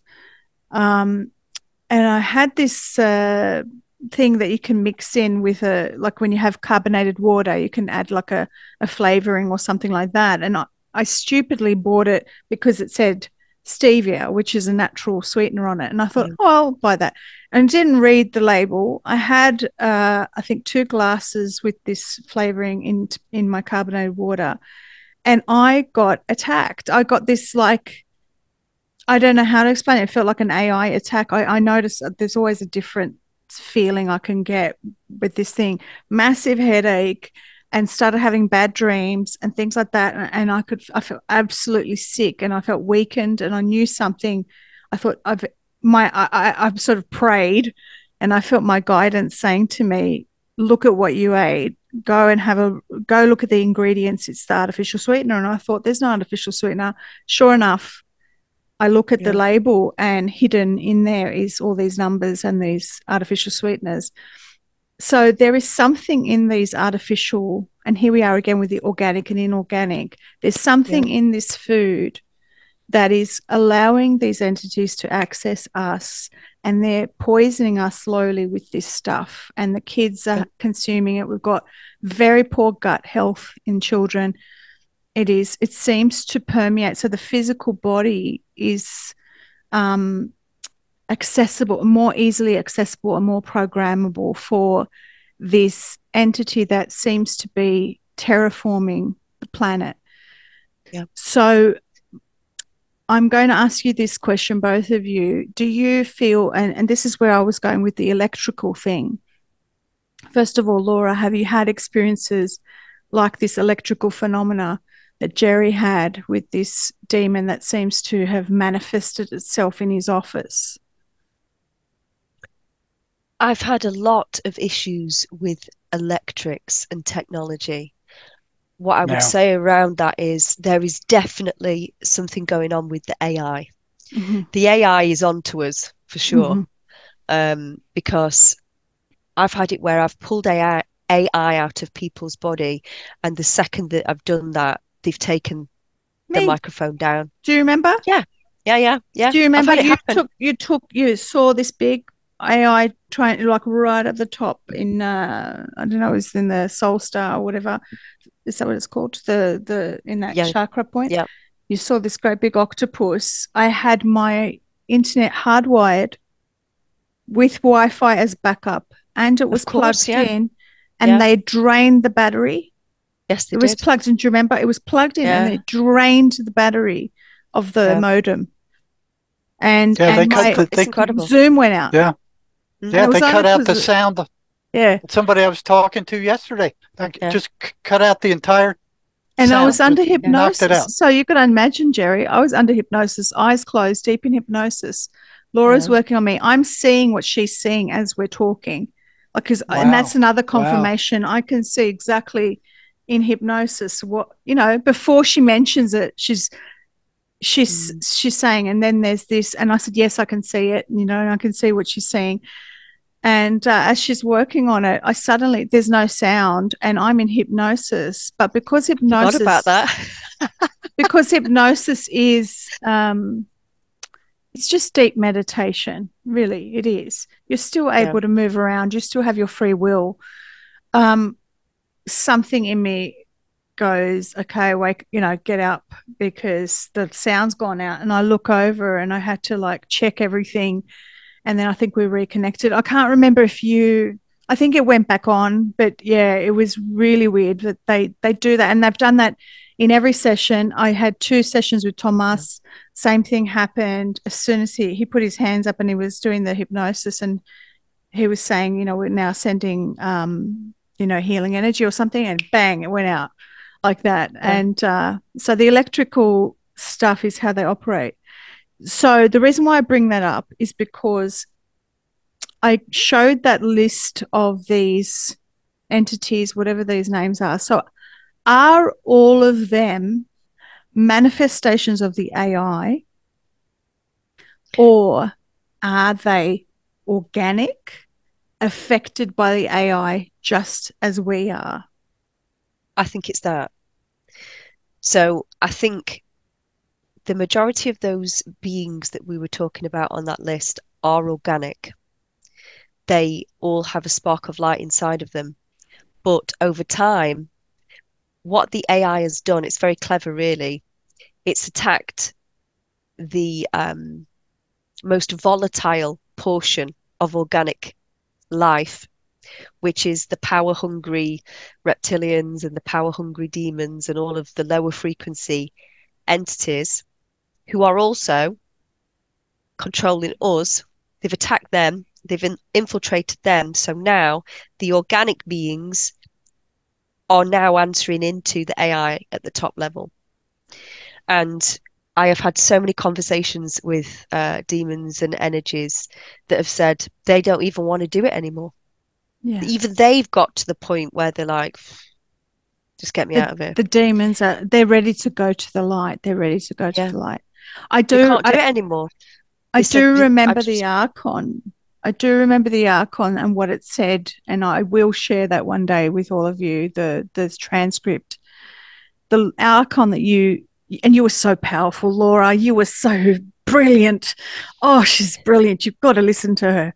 When she's just so commanding of, just imagine, Jerry, just imagine, this is like a demon slayer. She's literally, it's like hostage negotiation for hours, with individuals, with every individual, and many different, it's like hostage takeovers. It's not just one, person, keeping the human hostage. It's many entities. And she's having this argument with this Archon, and I still remember as the voice is coming through of this Archon, and I knew it wasn't a demon. I could feel it, that the energy of it was absolute. There's no other way to describe it, as the voice was absolute. And when it spoke, and I could hear it in my head as I was expressing what it was saying, there was no emotion behind it. There was no heart energy. There was nothing. It was cold as ice, and it was absolute. And it was like, who do you think you are? And when it spoke, it was like I could feel silence behind it. There's no other way to describe this. There was a voice and silence. When you hear demons, on the other hand, there's emotion behind it. There's real emotion and kind of like a spoiled brat kind of, trying to negotiate. But the Archon, nothing. Cold, absolute, really vile, really awful. And it basically said, we are not reptilians. We are not demons. They are our minions. They work for us. We are the rulers. I had one thing like that happen to me in the emergency room I was working when I was working in the county hospital. This was on Christmas Eve, and I was on, I was on that night, and in comes this meth addict who's shaking like a leaf. I mean, he's just, and he couldn't stop shaking. So I found out he'd been using meth for 10 years, injecting it. And I'm going, God, he should have been dead 6 years ago. Why is he still alive? So I kind of snatched him up, brought him in, and asked him if he ever saw the shadow people. We got to talking. He goes, oh, yeah, I see them all the time. And I said, well, what color are their eyes? Have you ever seen their eyes? And he said, yeah, they're red or lime green, which that's what all of them say. They're either red or lime green. And what I found is if they could see the eyes, they were in much worse shape than if they couldn't. If they just saw a featureless face and they couldn't see the eyes, they were in much better shape than if they could see the eyes. So I went, well, if anybody knows anything about these things, this guy probably does. And I said, have they ever talked to you? I've never had anybody where they spoke to them. They just kind of show up and scare them. They show up in the bedroom, they go through walls, they follow them around. What's interesting, if you pay attention to them, they start moving in on you. They cut coming toward you. So I didn't know what these things were, and they started showing up when the prisoners were using meth and ending up in prison. So I'm like, well, what's this thing happening now? So I started questioning that. And I said, have they ever spoken to you? And he said, oh, yeah, they spoke to me. And I said, well, what did they sound like? Because he's the first one who ever said they spoke to him. He said he mimicked this screechy, high-pitched voice that kind of reminded me of rubbing your fingernails on a chalkboard. It kind of gave me the willies, just him mimicking it. And then I went to ask him another question, and all of a sudden he just went stark still from just shaking like a leaf. The whole time he was in the ER, he just went stark still, and his eyes got dark. And just his pupils just went black, and I'm staring into this deep, dark hatred. I mean, I've never felt such cold hatred in my life, and it was like, and you can't show any fear. I mean, that's the last thing you do with these guys. You can't show any fear. So I'm sitting there staring at this entity, and I'm like, how long is this going to go on? And it just seemed like it's lasted forever. And then all of a sudden, as fast as it came on, it disappeared. And the guy came back with his normal eyes and normal conversation. He started shaking again. And I'm like, you were asking too many questions. I was, and that's didn't why like it came up. Yeah. But I'm like, but I got to ask one more. I need to know more. So I went, okay, that thing's over and gone. So I asked him something about what did they tell him to do when they spoke to him, and he said they told me to go jump in front of a truck and I wouldn't get hurt. And I said, well, what'd you do? He said, well, I went and jumped in front of the truck, and I was laying on the side of the road, and he said they were surrounding me. They were all around me. They said, get up, you're not hurt. And I said, well, what was the outcome? And he said, I got up and I wasn't hurt. He said, I did it twice. So I'm going, one more question. And I went to ask him, and that thing came back, black eyes again. You could tell it was furious with hatred. Yeah. And it was just this cold hatred like I've never felt in my life before. And it was like this deep darkness that just went to infinity. And I'm staring at that like, I can't break the look. I can't, I had to stare it in the eyes. And then once that went away, it was like, okay, no more questions. Get out of here. So he went back out to the psych annex, and the psych nurse came in about 5 minutes later, and she said, I can't deal with this guy. What'd you get out of him? I need to write my report. So Jerry, I'll never forget that. What do you think that was? Do you think it was an archon, or do you think it was a demon? I have no idea. I'm talking about the shadow people. What do you think? The shadow people? I'm not sure what they are. I started investigating it because the prisoners started showing up with these things and saying, I see them. What I found is that the prisoners called them the tree people, and they could see them up in the trees, they told me that if they paid attention to them, they started moving toward them.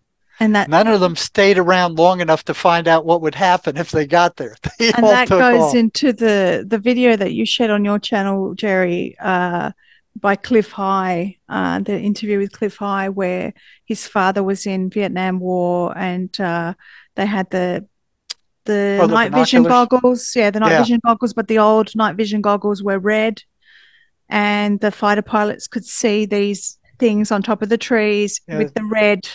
So they're infrared. So they're below the light spectrum. So that's I don't know if they were the shadow people or not, but I had one prisoner who told me, he said, I ran an experiment with these things with my buddy. So what they did is they wanted to know if they both were seeing the same shadow person or whether these were individual hallucinations. So they went out to the Indian reservation south of here, middle of nowhere, dirt road, nobody's there. They brought their meth. They were in a truck, and they got out to, and one guy shot up the meth, and he started seeing them in the desert. And he'd point to him. He'd go, "See that tree over there? What's that one doing over there?" Well, I don't see him. Well, what about over there? Do you see anything over there? No. So the guy who didn't shoot up didn't see them. Okay. So the second guy shot up, and then they started comparing notes. Well, you see the one over there? Yeah, I see him. What's he doing? Well, he's doing this. How about that one over there? So they realized that they were both seeing the same things independently. They compared the notes, and it was like it was the same thing they were saying. But that thing where they move in on you while you're paying attention to them, they weren't paying attention to that. I don't think they knew that happened. So these things started moving in and out of the desert while they were doing this thing, and they were completely surrounded by them. So they got freaked out. They went in the truck, they locked the door, they rolled up the windows, and they're watching them from inside the truck. The guy said that all of a sudden the back of the truck went down like a giant boulder hit it, about bam, and the front of the truck lifted up. They turned around, they looked, and the whole bed of the truck was full of these things. So, that got my concern, because I'm like, I didn't think these things could affect physical reality. If they could knock the back of a truck down and bring the front up, then they can affect physical reality. So he said they drove out of the desert as fast as they could, almost wrecked a truck. My last question to him was, did they follow you? And he said no. So I don't know what they are. I know they're common. I've seen them out of the corner of my eye. All these guys, that psychotics see them, schizophrenics see them all the time. Meth addicts are always surrounded by them. They just appear. They scare people to death. What do you think they are, Laura? The shadow people in particular. So it's like taking that particular drug puts you in the vibration, lowers your vibration, so it then opens you can see up. them. Yeah. I would be interested to see what that truck looked like the next day. Because were they just able to affect that truck because they were both on that meth, having that shared reality at that time?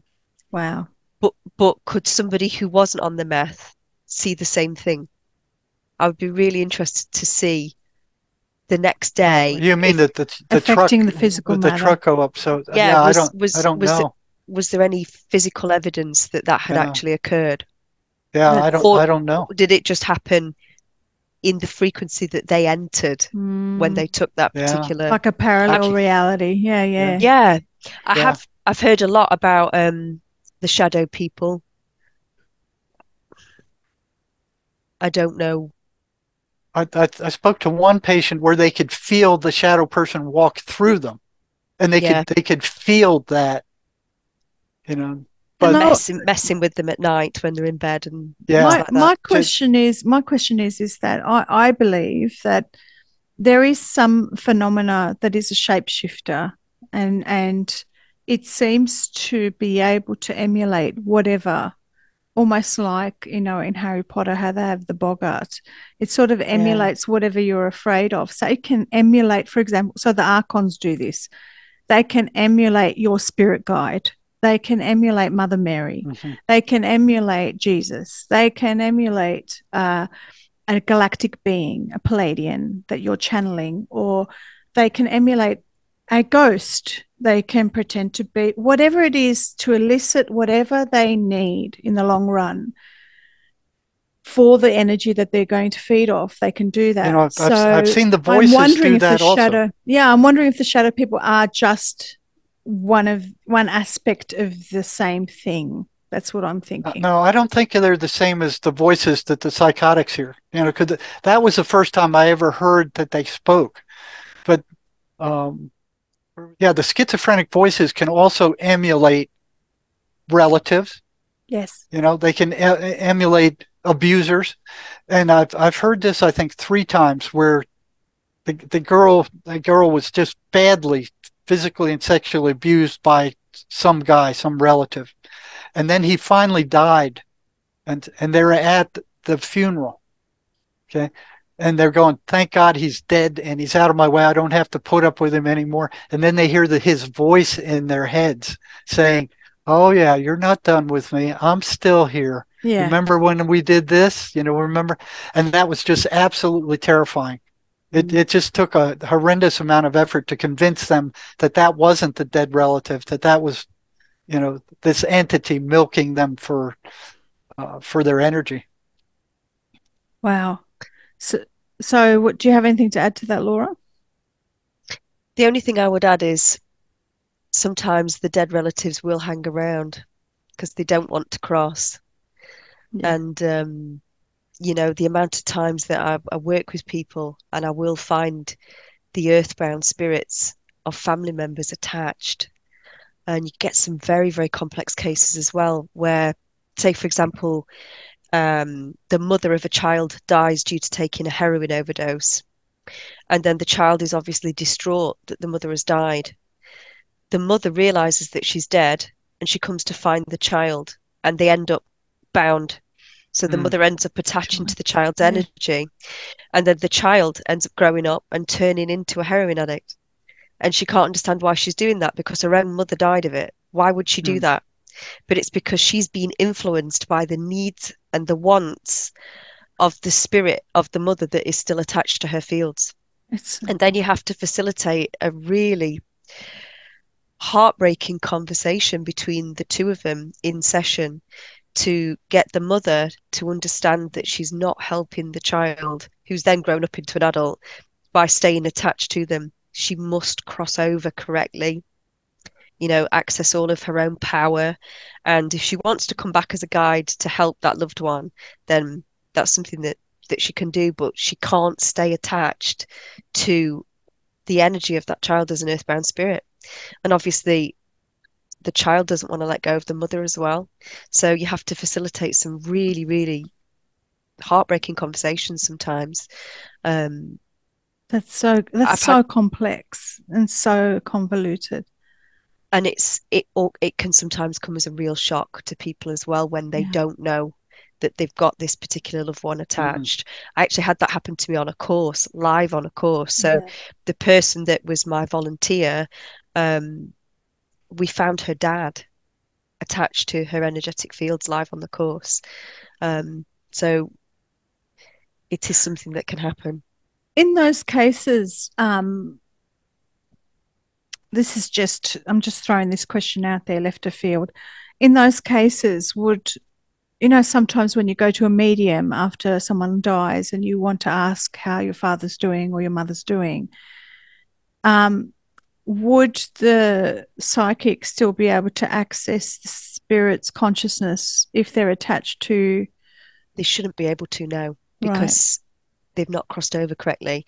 They might be able to tell the individual, actually, your dad's an earthbound spirit, if they've got that awareness. Or they might just not feel them, and yeah. And people will often report, I've not been able to make contact with this person's spirits since they passed over, and I'm a bit worried about them. And then when you ask those questions in session, you actually find out that individual has not crossed over correctly. They're bound somewhere. But then when you find that out, you can help them to understand that they've died. A lot of people don't understand that they have actually died because we're not given any of this guidance, are we? I mean, we're not taught this. So people that in particular die in really traumatic circumstances or intoxicated or due to an addiction, they come out of their physical body, but they're freeze framed in whatever state of mind they were in at the time they came out. Yeah. And so if you get someone that's died and they are completely inebriated, they don't understand that they're dead. And these are the roaming spirits that will stay in houses. Yeah, and houses. I actually had one in my house when I moved in. Yes, I know you. Yes, you told me about that. And he didn't know he was dead, did he? He had no Knocking idea. on the window. Yep. He was Keith. He was there all the time, bless him. And eventually we managed to help him. And so this takes me to addictions and drugs and things of that nature. Jerry, you worked in a lot of prisons. Obviously, there was a lot of heavy drugs and alcoholism in these prisoners. And so you've also got this hotbed of trauma, violence, heavy energies.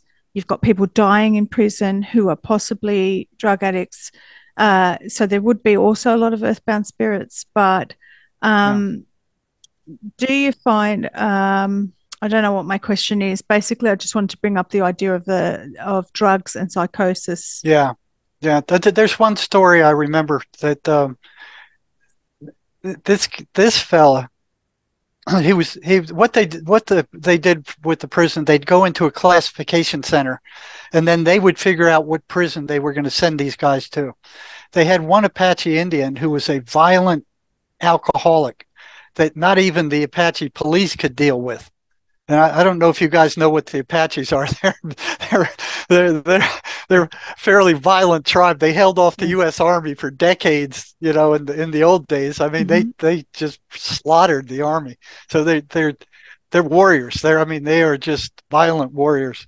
And this guy was being sent to my prison unit. So I'm tracking him on the computer.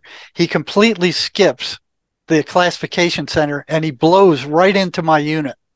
So I heard he was like a warped alcoholic, evil medicine man kind of guy, that he was. So I pulled him in, and boy, you could just feel the hatred come off him. So I'm like, I just explained, hey, I'll be your psych while you're in this unit. I'll be watching over you. You'll come and bring you in once every couple of weeks, see how you're doing, make sure everything's fine. And you could just feel the hatred just boil off of him. He's like, the feeling I got was I'd rather just slit your guts open and spread them all over the floor than say another word to you. So after that, I went, okay. So I went to the head of the Indian gang out there. I'd like the Indian, so I helped him out all I could. And I said, what's with this guy? And he said, you be careful with him. But my curiosity was like, what's going on with this guy? So I called him back. It was probably 6 months before I could actually have a 20-minute conversation with him. So, he was a violent alcoholic, and I'd say he'd tell me all these stories about fighting demons and spirits and casting spells and all this kind of stuff. And then I kind of worked up my courage, and I said, well, if you can do all that kind of stuff, how come you can't stay sober? And I thought, I was like, wait, I'm like, okay, I'm sounding like pins and needles. And he said, it's because of the spirits of dead alcoholics. Yes. He said, if I go, he was talking about a bar in Phoenix. He said, if he went anywhere near that bar, he said he could see them piled all up to the sky over that bar until they disappeared. Yes. And he said, if he even took a little drink or even thought about it, they would just swarm him. And if he took a drink, they would go in there, and it wasn't him just doing the drinking. Now there was a bunch of them in there going, yeah, we want more. You can just have one more. Yeah, just go. Yeah, they won't serve you in this bar. Go to this other bar. And it's a whole bunch of them doing the drinking. So this brings me to this idea of the auric field or the etheric. There's different layers. So Laura could probably explain it a bit better than me. But I know that I have seen one person I know who is alcoholic and tends to attract entities and gather them and all these attachments, etc. And when I look in my in a clairvoyant state or in a meditative state, I see massive holes like Swiss cheese all over his energetic field. Okay, so what is it, Laura? Maybe you can explain. What is it that that you see, or what is it that makes some people more susceptible to these attachments than others? I mean, we could go on about this for another whole hour, but whatever you can contribute to that. Yeah, and my question is, do they stay? I mean, do they stay if a guy's a drug addict or alcoholic and he cleans up? Do those entities still stay in the auric field, trying to get him to use? Many will. And I've worked with many ex-addicts that have said, look, I've beaten the heroin. I've beaten it. But I have these voices still every single day. And no matter what I do, they will not leave me alone, trying to get me to take it again. And I feel this real hardness around my solar plexus. And I don't know what this hardness is. And I feel really angry towards the dog. And the dog hasn't done anything wrong. And so then you'll hypnotize that particular person, get them into the theta brainwave state, access the demon, the entity, and they'll say, she won't do it anymore. She won't take it. I've tried everything. I'm getting so mad. What can I do? The only thing I've got to take it out on is the dog. And all of a sudden, all of the pieces, you start to build the picture up. And a lot of the time, what they will do is once they've claimed a human, so once they feel that human is theirs, they see it almost as a challenge. If that person does manage to kick a habit, they will try and steer them down another route. So say, for example, you've got someone that's got a significant sacral demon. Say it's a woman, and they have to stop drinking because they become pregnant. What you will then find is that person will then develop another significant addictive vice that will take the place of the drinking, and it's normally goes on to porn. So if that woman gets pregnant and she can't drink anymore, she has to stop. She'll then develop a porn addiction, and the porn addiction will be right the way throughout the pregnancy until the baby is born, and then that person will go back to drinking again. And that's because the entity has to change the way that they're siphoning the energy from the woman. They'll find some way to get that energy that they want. And to top it off, the porn videos also are embedded with demonic entities. Yeah. So that's what they do. They actually cast spells in the porn industry over these videos. So they've got attachments and they hook in to the viewer. And a lot of those girls, and I'm not saying all of them, because I know there's a lot that do choose to do it, but a lot of those women in those videos are not there because they are choosing to do it. No. And all of that energy is contained within that. A lot of people that repeatedly watch porn in the home will open up a dark portal in their home. And when that happens, what that means is darker energies can freely access the home wherever that is. So, yeah.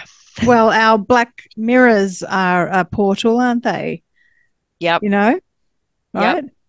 That's a portal to darkness. It could be, and this is all part of that. But I think you didn't answer my question. What was the question that I asked you? No, that's okay.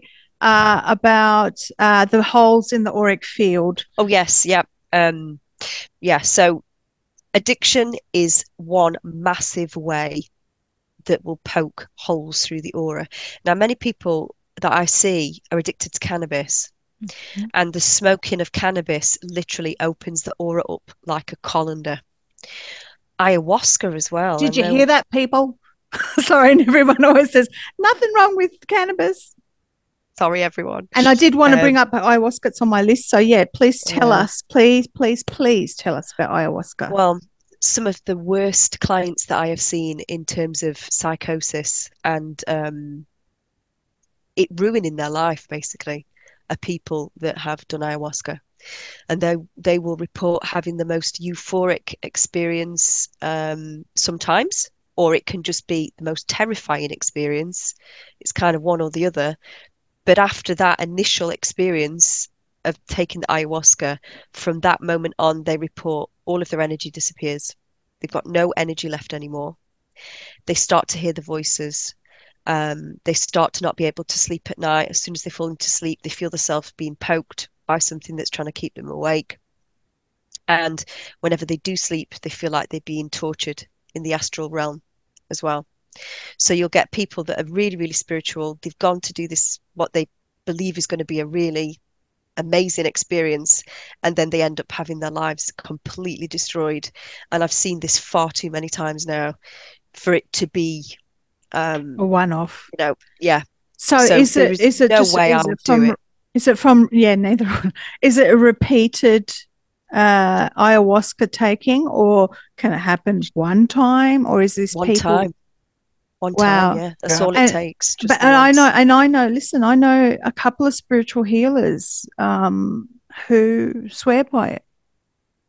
And what do you? I mean, I warned them. I said, you really shouldn't be doing that. But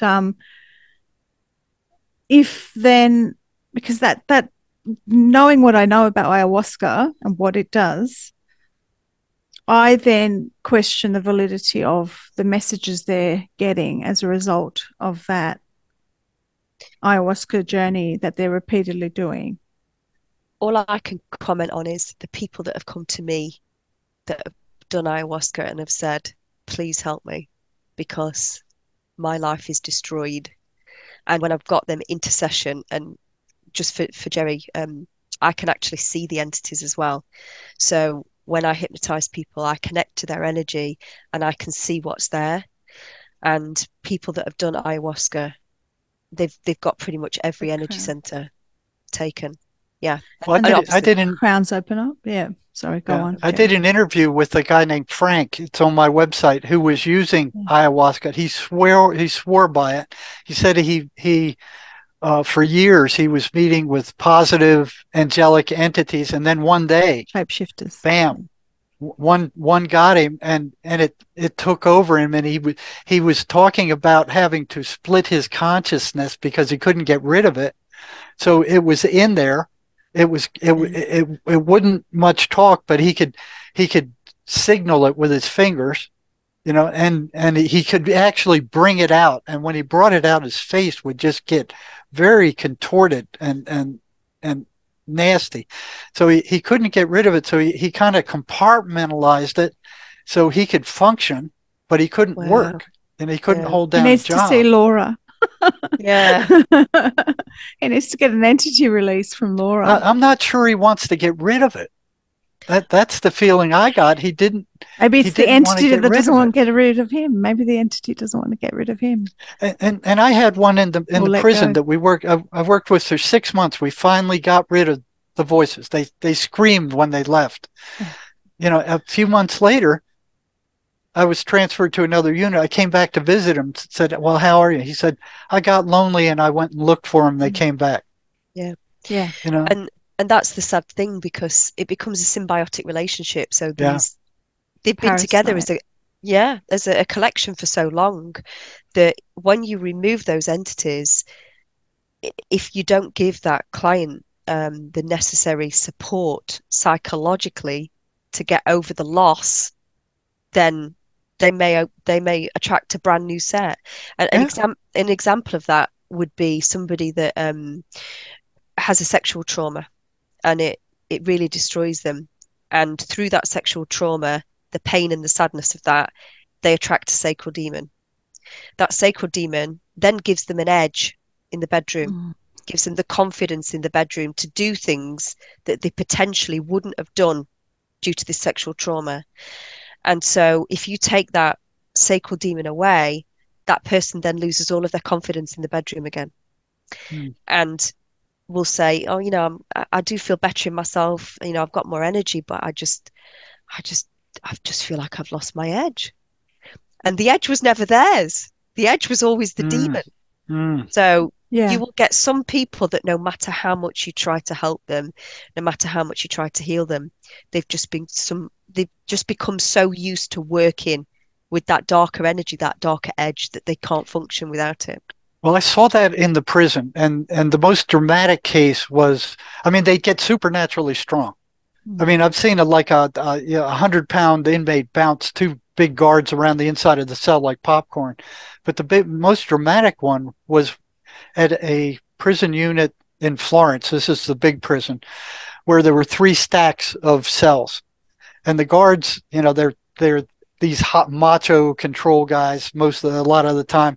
They went to this one psychotic guy he was big, he was strong. I mean, and they're telling him, "We're moving you, cuff up, you know, stick your arms out, put your handcuffs on." And he goes, "Screw you, I'm not moving anywhere." You know, so instead of turning off the water and not feeding the guy until he gives in, no, they start a confrontation. So now you got three cells of inmates looking down at this confrontation, all of them rooting for the prisoner, of course. And the guards are like, "Yeah, well, yeah, we'll show you guys, you know." So here this is, you know, getting intense by the moment. And so they said, you know, cuff up, or we're gonna get the pepper spray. He goes, "Screw you, come in here and get me." You know, and he starts calling them all kinds of names and calling them fairies and faggots and trying to trigger them. And so they get these quart cans of pepper spray. They're like a foot long and about 6 inches thick.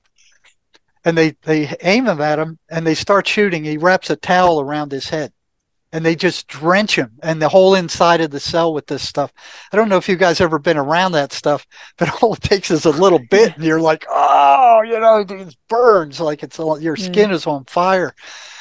So he takes that off and he goes, you know, they go, "Now, okay, now come on out." That's whole cell. I mean, they're even suffering because it's blowing out of the cell and getting them. You know, so they said, "Now come on out." You know, and he goes, "No, you come on and get me, a bunch of fairies." So they're like, "Okay, the show's on." You know, every single inmate in that whole cell block is watching this now. The guards can't back down. They said, "You come on out, or we're going to go get the stun gun."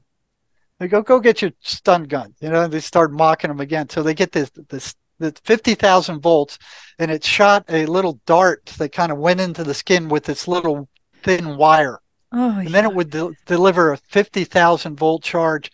And with most inmates, I mean, you one charge and they just boom, they're out. It's like some giant baseball bat hit them in the head, and they fall out. This guy stood in the middle of the cell and just shook. He just vibrated. He would not go down. So they got a second one. They shot him with the second one. While one was discharging, the other was charging. So they did that, I think it was 13 times. You know, by then the warden had come down and there were like about 20 guards there now. And this guy, every time they did it, he just stood in the middle of the cell and he shook, but he would not go down. Wow. So finally the warden said, "They're going to get me for cruel and unusual punishment. We got to stop this." So they said, "You come on out of there, we're going to get the dog." Now they have these trained attack dogs that just rip them to pieces. I mean, they're more afraid of those dogs than anything else. They said, "We're going to go get the dog. You don't cuff up. We're going to get the dog. You know, screw you and your dog. You know, go get your dog." So they went and got the attack dog. They gave him another chance. They had the dog on a rope, on a big thick rope. They slid the cell open wide enough for the dog to get in, and they ordered him to attack the guy. The guy was sitting on his bed, and as the dog leaped at him, he threw his arm up in front of his face like that. The dog grabbed his wrist and bit down to the bone. You know, so here's the dog pulling on him, and he's gushing blood, and he pulls the dog up to his face, and he goes, "Sit." And the dog sat. It sat down, but it didn't let go of his arm. And then he started petting the dog with his other arm, going, "Oh, good puppy, good puppy." You know, and the guys outside the cell are going, "What the blazes is going on in there?" You know, so they started pulling on the rope. Dog wouldn't let go of his arm, and they drug him out of the cell. And then they beat the crap out of him over there. God. So that shows you how much power these things can give to these psychotic people. I mean, so we got the worst of the worst in the prison, you know. So this is one of the worst cases I've ever seen where it was like supernatural strength. I mean, it made no sense. It made no sense. So for anyone who's watching, we've kind of established already that there seems to be a parasitic entity that has invaded our organic reality that is slowly but surely affecting and infecting organic matter in this reality. And to the point where we are treated almost like puppets and we're being used and abused. They have access to our thoughts, they have access to our cellular memory, and they are pitting us against each other in order and they don't want you to wake up and realize this. And they That's don't the want you last to thing wake they up. want you to know. And they're terraforming our realm energetically through the food, through chemicals, through what have you, to try to create and obliterate anything that is heart-centered and organic, and to sort of fuse or to replicate themselves within us in our reality. So I'll ask two last questions before we wrap up, because it's getting very late for Laura. What are thoughts, therefore, if they access our thoughts? I've If thought we about this a could lot. talk, I think I posed this to you the other day, Laura, and I started saying, are thoughts photons of light? Are They're energy. They're energy. They're energy. And we're all connected in consciousness. This is the thing. Yes. We're a collective consciousness. And this is what they don't tell us. We're all connected. That's how we can hear the voices in the hypnotherapy. Yeah. Because everything's connected. If we're connected as a species together, and we're also connected to these parasites that are connected to us because they're feeding off of us, at any point you can have that thought pop in your head that is the most low frequency, disgusting, horrific thing, and it will pop in. And it's like, where did that come from? Absolutely that. And when you are a stable individual, you can think to yourself, well, that doesn't belong to me. That's not mine. Yeah, right. Off you go. You know, point. Don't know where that came from, but it's on not your way. Mine. Yeah. Right. But if you're somebody that's energetically low and anxious because you've got your root energy center that's completely parasited away, so you feel believe it's yours. Yeah. You've got no solar plexus energy because a demon's taking it, so you've got no confidence. You've got no throat to speak out because you've got a throat demon in there, and all of a sudden this horrendous thought pops in your head. You start to question yourself and you think, do I think that, or is that about me? And that's how they slowly erode through our consciousness and through our energy and through the food and through everything. And because we are connected in consciousness, they get to us that way. Exactly. They want you to think that their thoughts are your thoughts and that they are you. Yeah. You know. So it sounds. Yeah. Sorry. Go on, Laura. I always say to everybody, whatever pops into your head, observe the thought. Yes. Observe it and think, okay, do I align with that thought? Is that something that what Jerry's you're the chooser. Co-author. You're the chooser. So Jerry's co-author Sherry Sweeney has is that, what is the program called? It's a Lie, or That's a Lie program. That's a Lie. So it's the same thing you're saying, Laura. So you can't ignore them. You know, if you ignore it gets stronger. What you resist persists. The brilliance is I saw these things were liars, you know, decades ago. But Sherry came up with this. She heard these voices when she was a young woman, and she beat them with that program alone, just by that's a lie, that's a lie, that's a lie. It's not true, you know. And then they can't get you. It's like they can't get their hooks in you when you don't believe anything they say. And I don't know how many prisoners had told me, and in the psych wards too, they would ask these things, who are you? What are you? And they would say, we are you. We are you. They want you to believe that those thoughts are yours, that they are you, and that those thoughts come from you. And because we have this dual realm where there's a whole bunch of really good people, but there's a whole bunch of really, really evil, sadistic, nasty people. And then beyond that, there's a whole bunch of energetic parasites that are really evil. If we're all bunched together as one collective consciousness, And this appears almost like an antenna for energy and consciousness. You know, you might be having a bit of a bad day, you might have dropped your frequency a little bit, and all of a sudden a thought might pop in there that doesn't belong to you, but because you're having a bad day, you know, you start to ride with it a little bit. It affects your energy, takes your emotions down, and before you know it, they've managed to find a way to get in. And it becomes a self-fulfilling prophecy. So you start watching for something that will reinforce that thought. Yeah. I find that if I'm particularly tired, if I've spent too much time on my phone or with technology, I can get affected by thoughts that are not my own, and not necessarily thoughts that are conscious. It might come up in dreams. I never have nightmares. And I knew that something was trying to get to me before this interview. I mean, for the last 2 days, I could feel that they were trying to stop me from doing this interview. I'm sure they're not going to like this. I had the worst nightmare. Laura, I didn't tell you this. I had the worst nightmares the other night, just the night before, like because it's early morning here, but the night before last night, the worst. Violent, blood, full of blood, really horrific, awful things, to the point where I heard an audible voice wake me up. Wow. And say my name 3 times to wake up during this really horrific dream of like full of blood and whatever. And it was just constant. It was like torturing, animals being tortured, just images of animals. And I had not been looking at anything violent.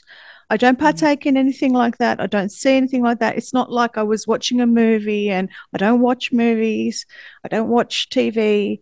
But these thoughts were being put in my head, and I knew, and because I know how they work, I'm like, I was very tired today, and they came in through social media or whatever it was, you know, through the devices that I had, and I just didn't clear myself before I went to bed. You know, I went to bed very tired.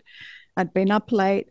So I knew what it was. But the problem is that this is happening a lot to children, to young people, to people who aren't aware that there is another realm. And so the last question I'll ask you both is there, if people are hearing, and I'm seeing this happening in a lot of young people, psychosis and schizophrenia is really rampant, particularly with children who have other conditions such as autism. My daughter has autism. Thank God she's not hearing anything.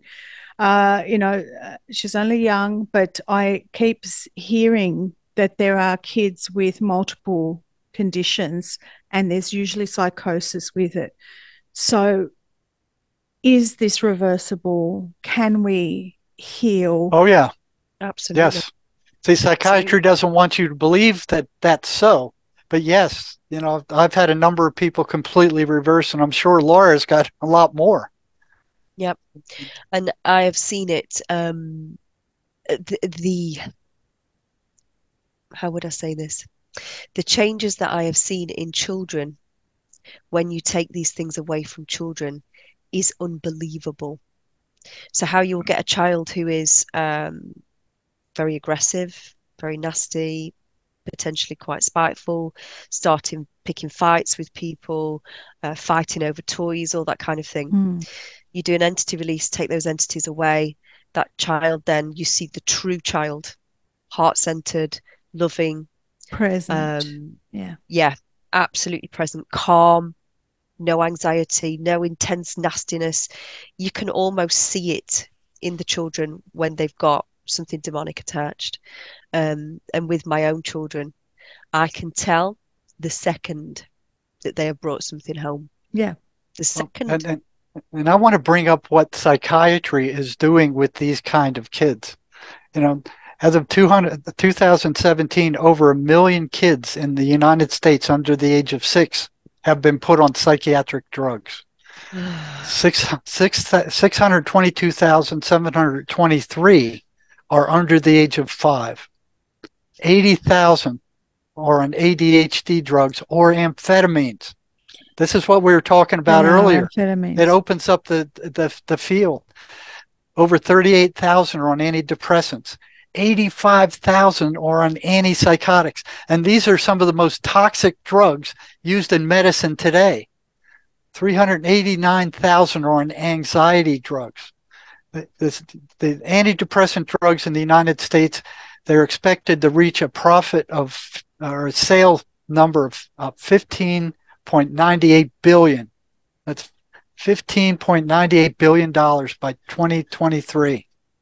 Antipsychotic drug sales hit 14.54 billion in 2021 and is expected to reach 15.5 billion by 2022. Can you imagine how many drugs they're pouring into society? And these are toxic. These are poisonous drugs. They don't cure anything. No. But they don't want to cure anything. They don't want to cure anything. You look at the funding that NIMH is giving for schizophrenia research. It's a dribble. They've taken away. They've manipulated the statistics to make it look like there's a lot less psychotics in the United States than there actually are. Yeah. You know, they don't want a cure. They want to make money and they want power. Yeah. It's disgusting what they're doing. I spent my entire life in mental health, and it's the biggest scam, drug-fueled merry-go-round I've ever seen in my life. They bring these people into these psych hospitals. They fill them full of these drugs. They can't stand them. They go off those drugs. They get psychotic again. They bring them back, fill them up again, until they get sent to prison.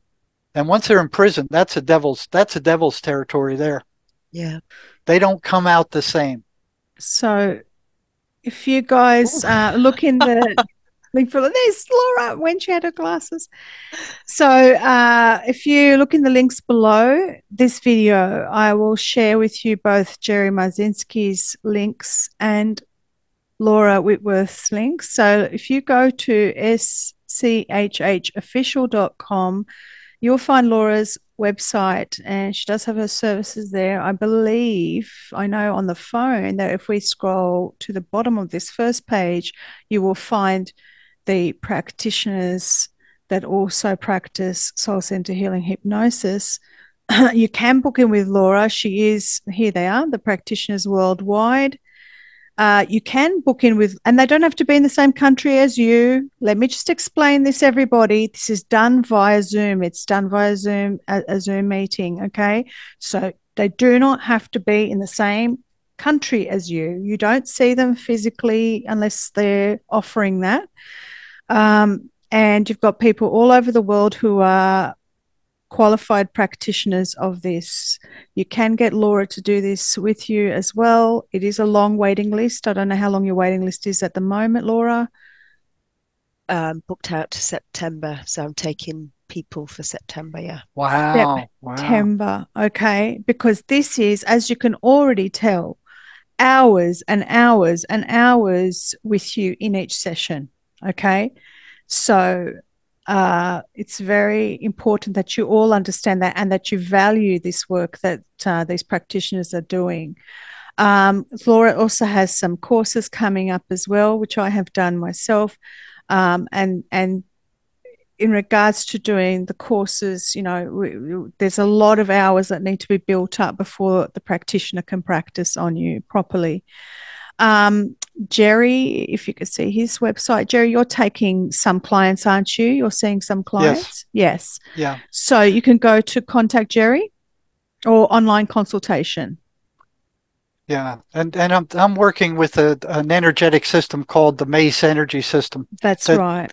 Mm-hmm. It goes into it finds the trauma, it dispels it. So that's one of the things that needs to be done before you can get rid of the voices, because that stuff gets programmed in, and it just keeps repeating over and over and gets worse and worse.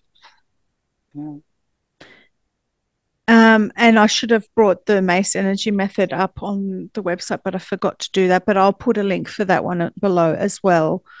Guys, this has been fantastic. Is there any last words that you want to say to the audience? Because I can tell that psychosis and these other mental health issues are rampant in the community, because every second audience member, and I'm very closely, talking to my audience all the time, every second audience member is touched by this.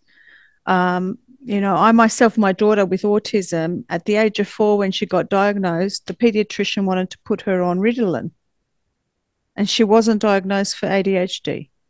4 No, years old. no. Okay. And she said, It's even though she's ridiculous. young, so I know mental health and these conditions and the drug industry, the pharmaceutical industry is really running rampant with people. But both of you are showing to the world that we can shift this and move from this parasitic control back to the organic. Laura, anything you want to say, the last things you want to say? Yeah.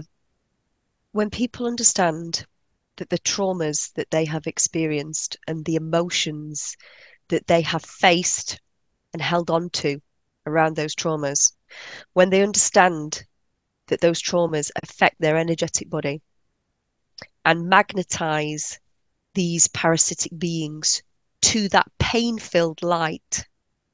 So your emotional pain goes into the energy centers.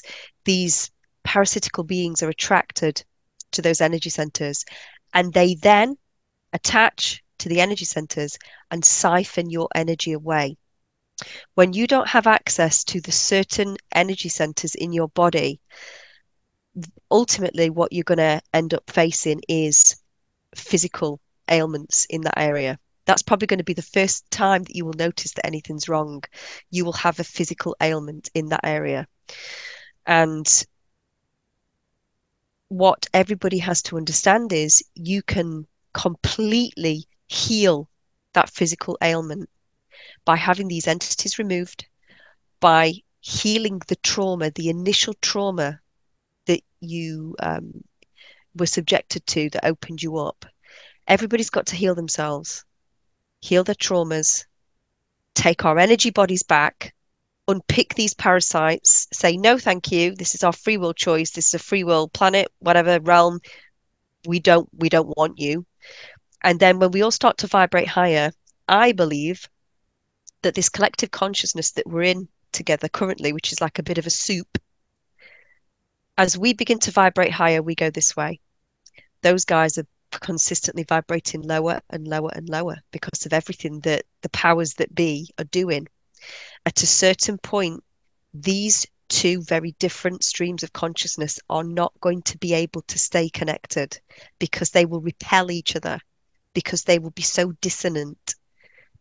And that is the split. That, in my opinion, is the ascension. That's what it is. It's us choosing that higher consciousness stream. And then we create our own collective consciousness. And when those guys aren't a part of our collective consciousness anymore, when we're vibrating higher, they won't be able to come anywhere near us. That is ascension. That is us moving to that higher frequency. And that's why I'm so passionate about what I do, because I wanted to do something in the time of ascension to help humanity. And I feel that this work is exactly that. Brilliant. Jerry, any last words you want to say? Thank you, Laura. Well, what I want to say is what I've seen is during a trauma, the attention of the individual turns on themselves. So they're watching themselves, and they are making some decisions based on that trauma about who they are. How did I get into this mess? How do I get out of this mess? Who am I in relation to this?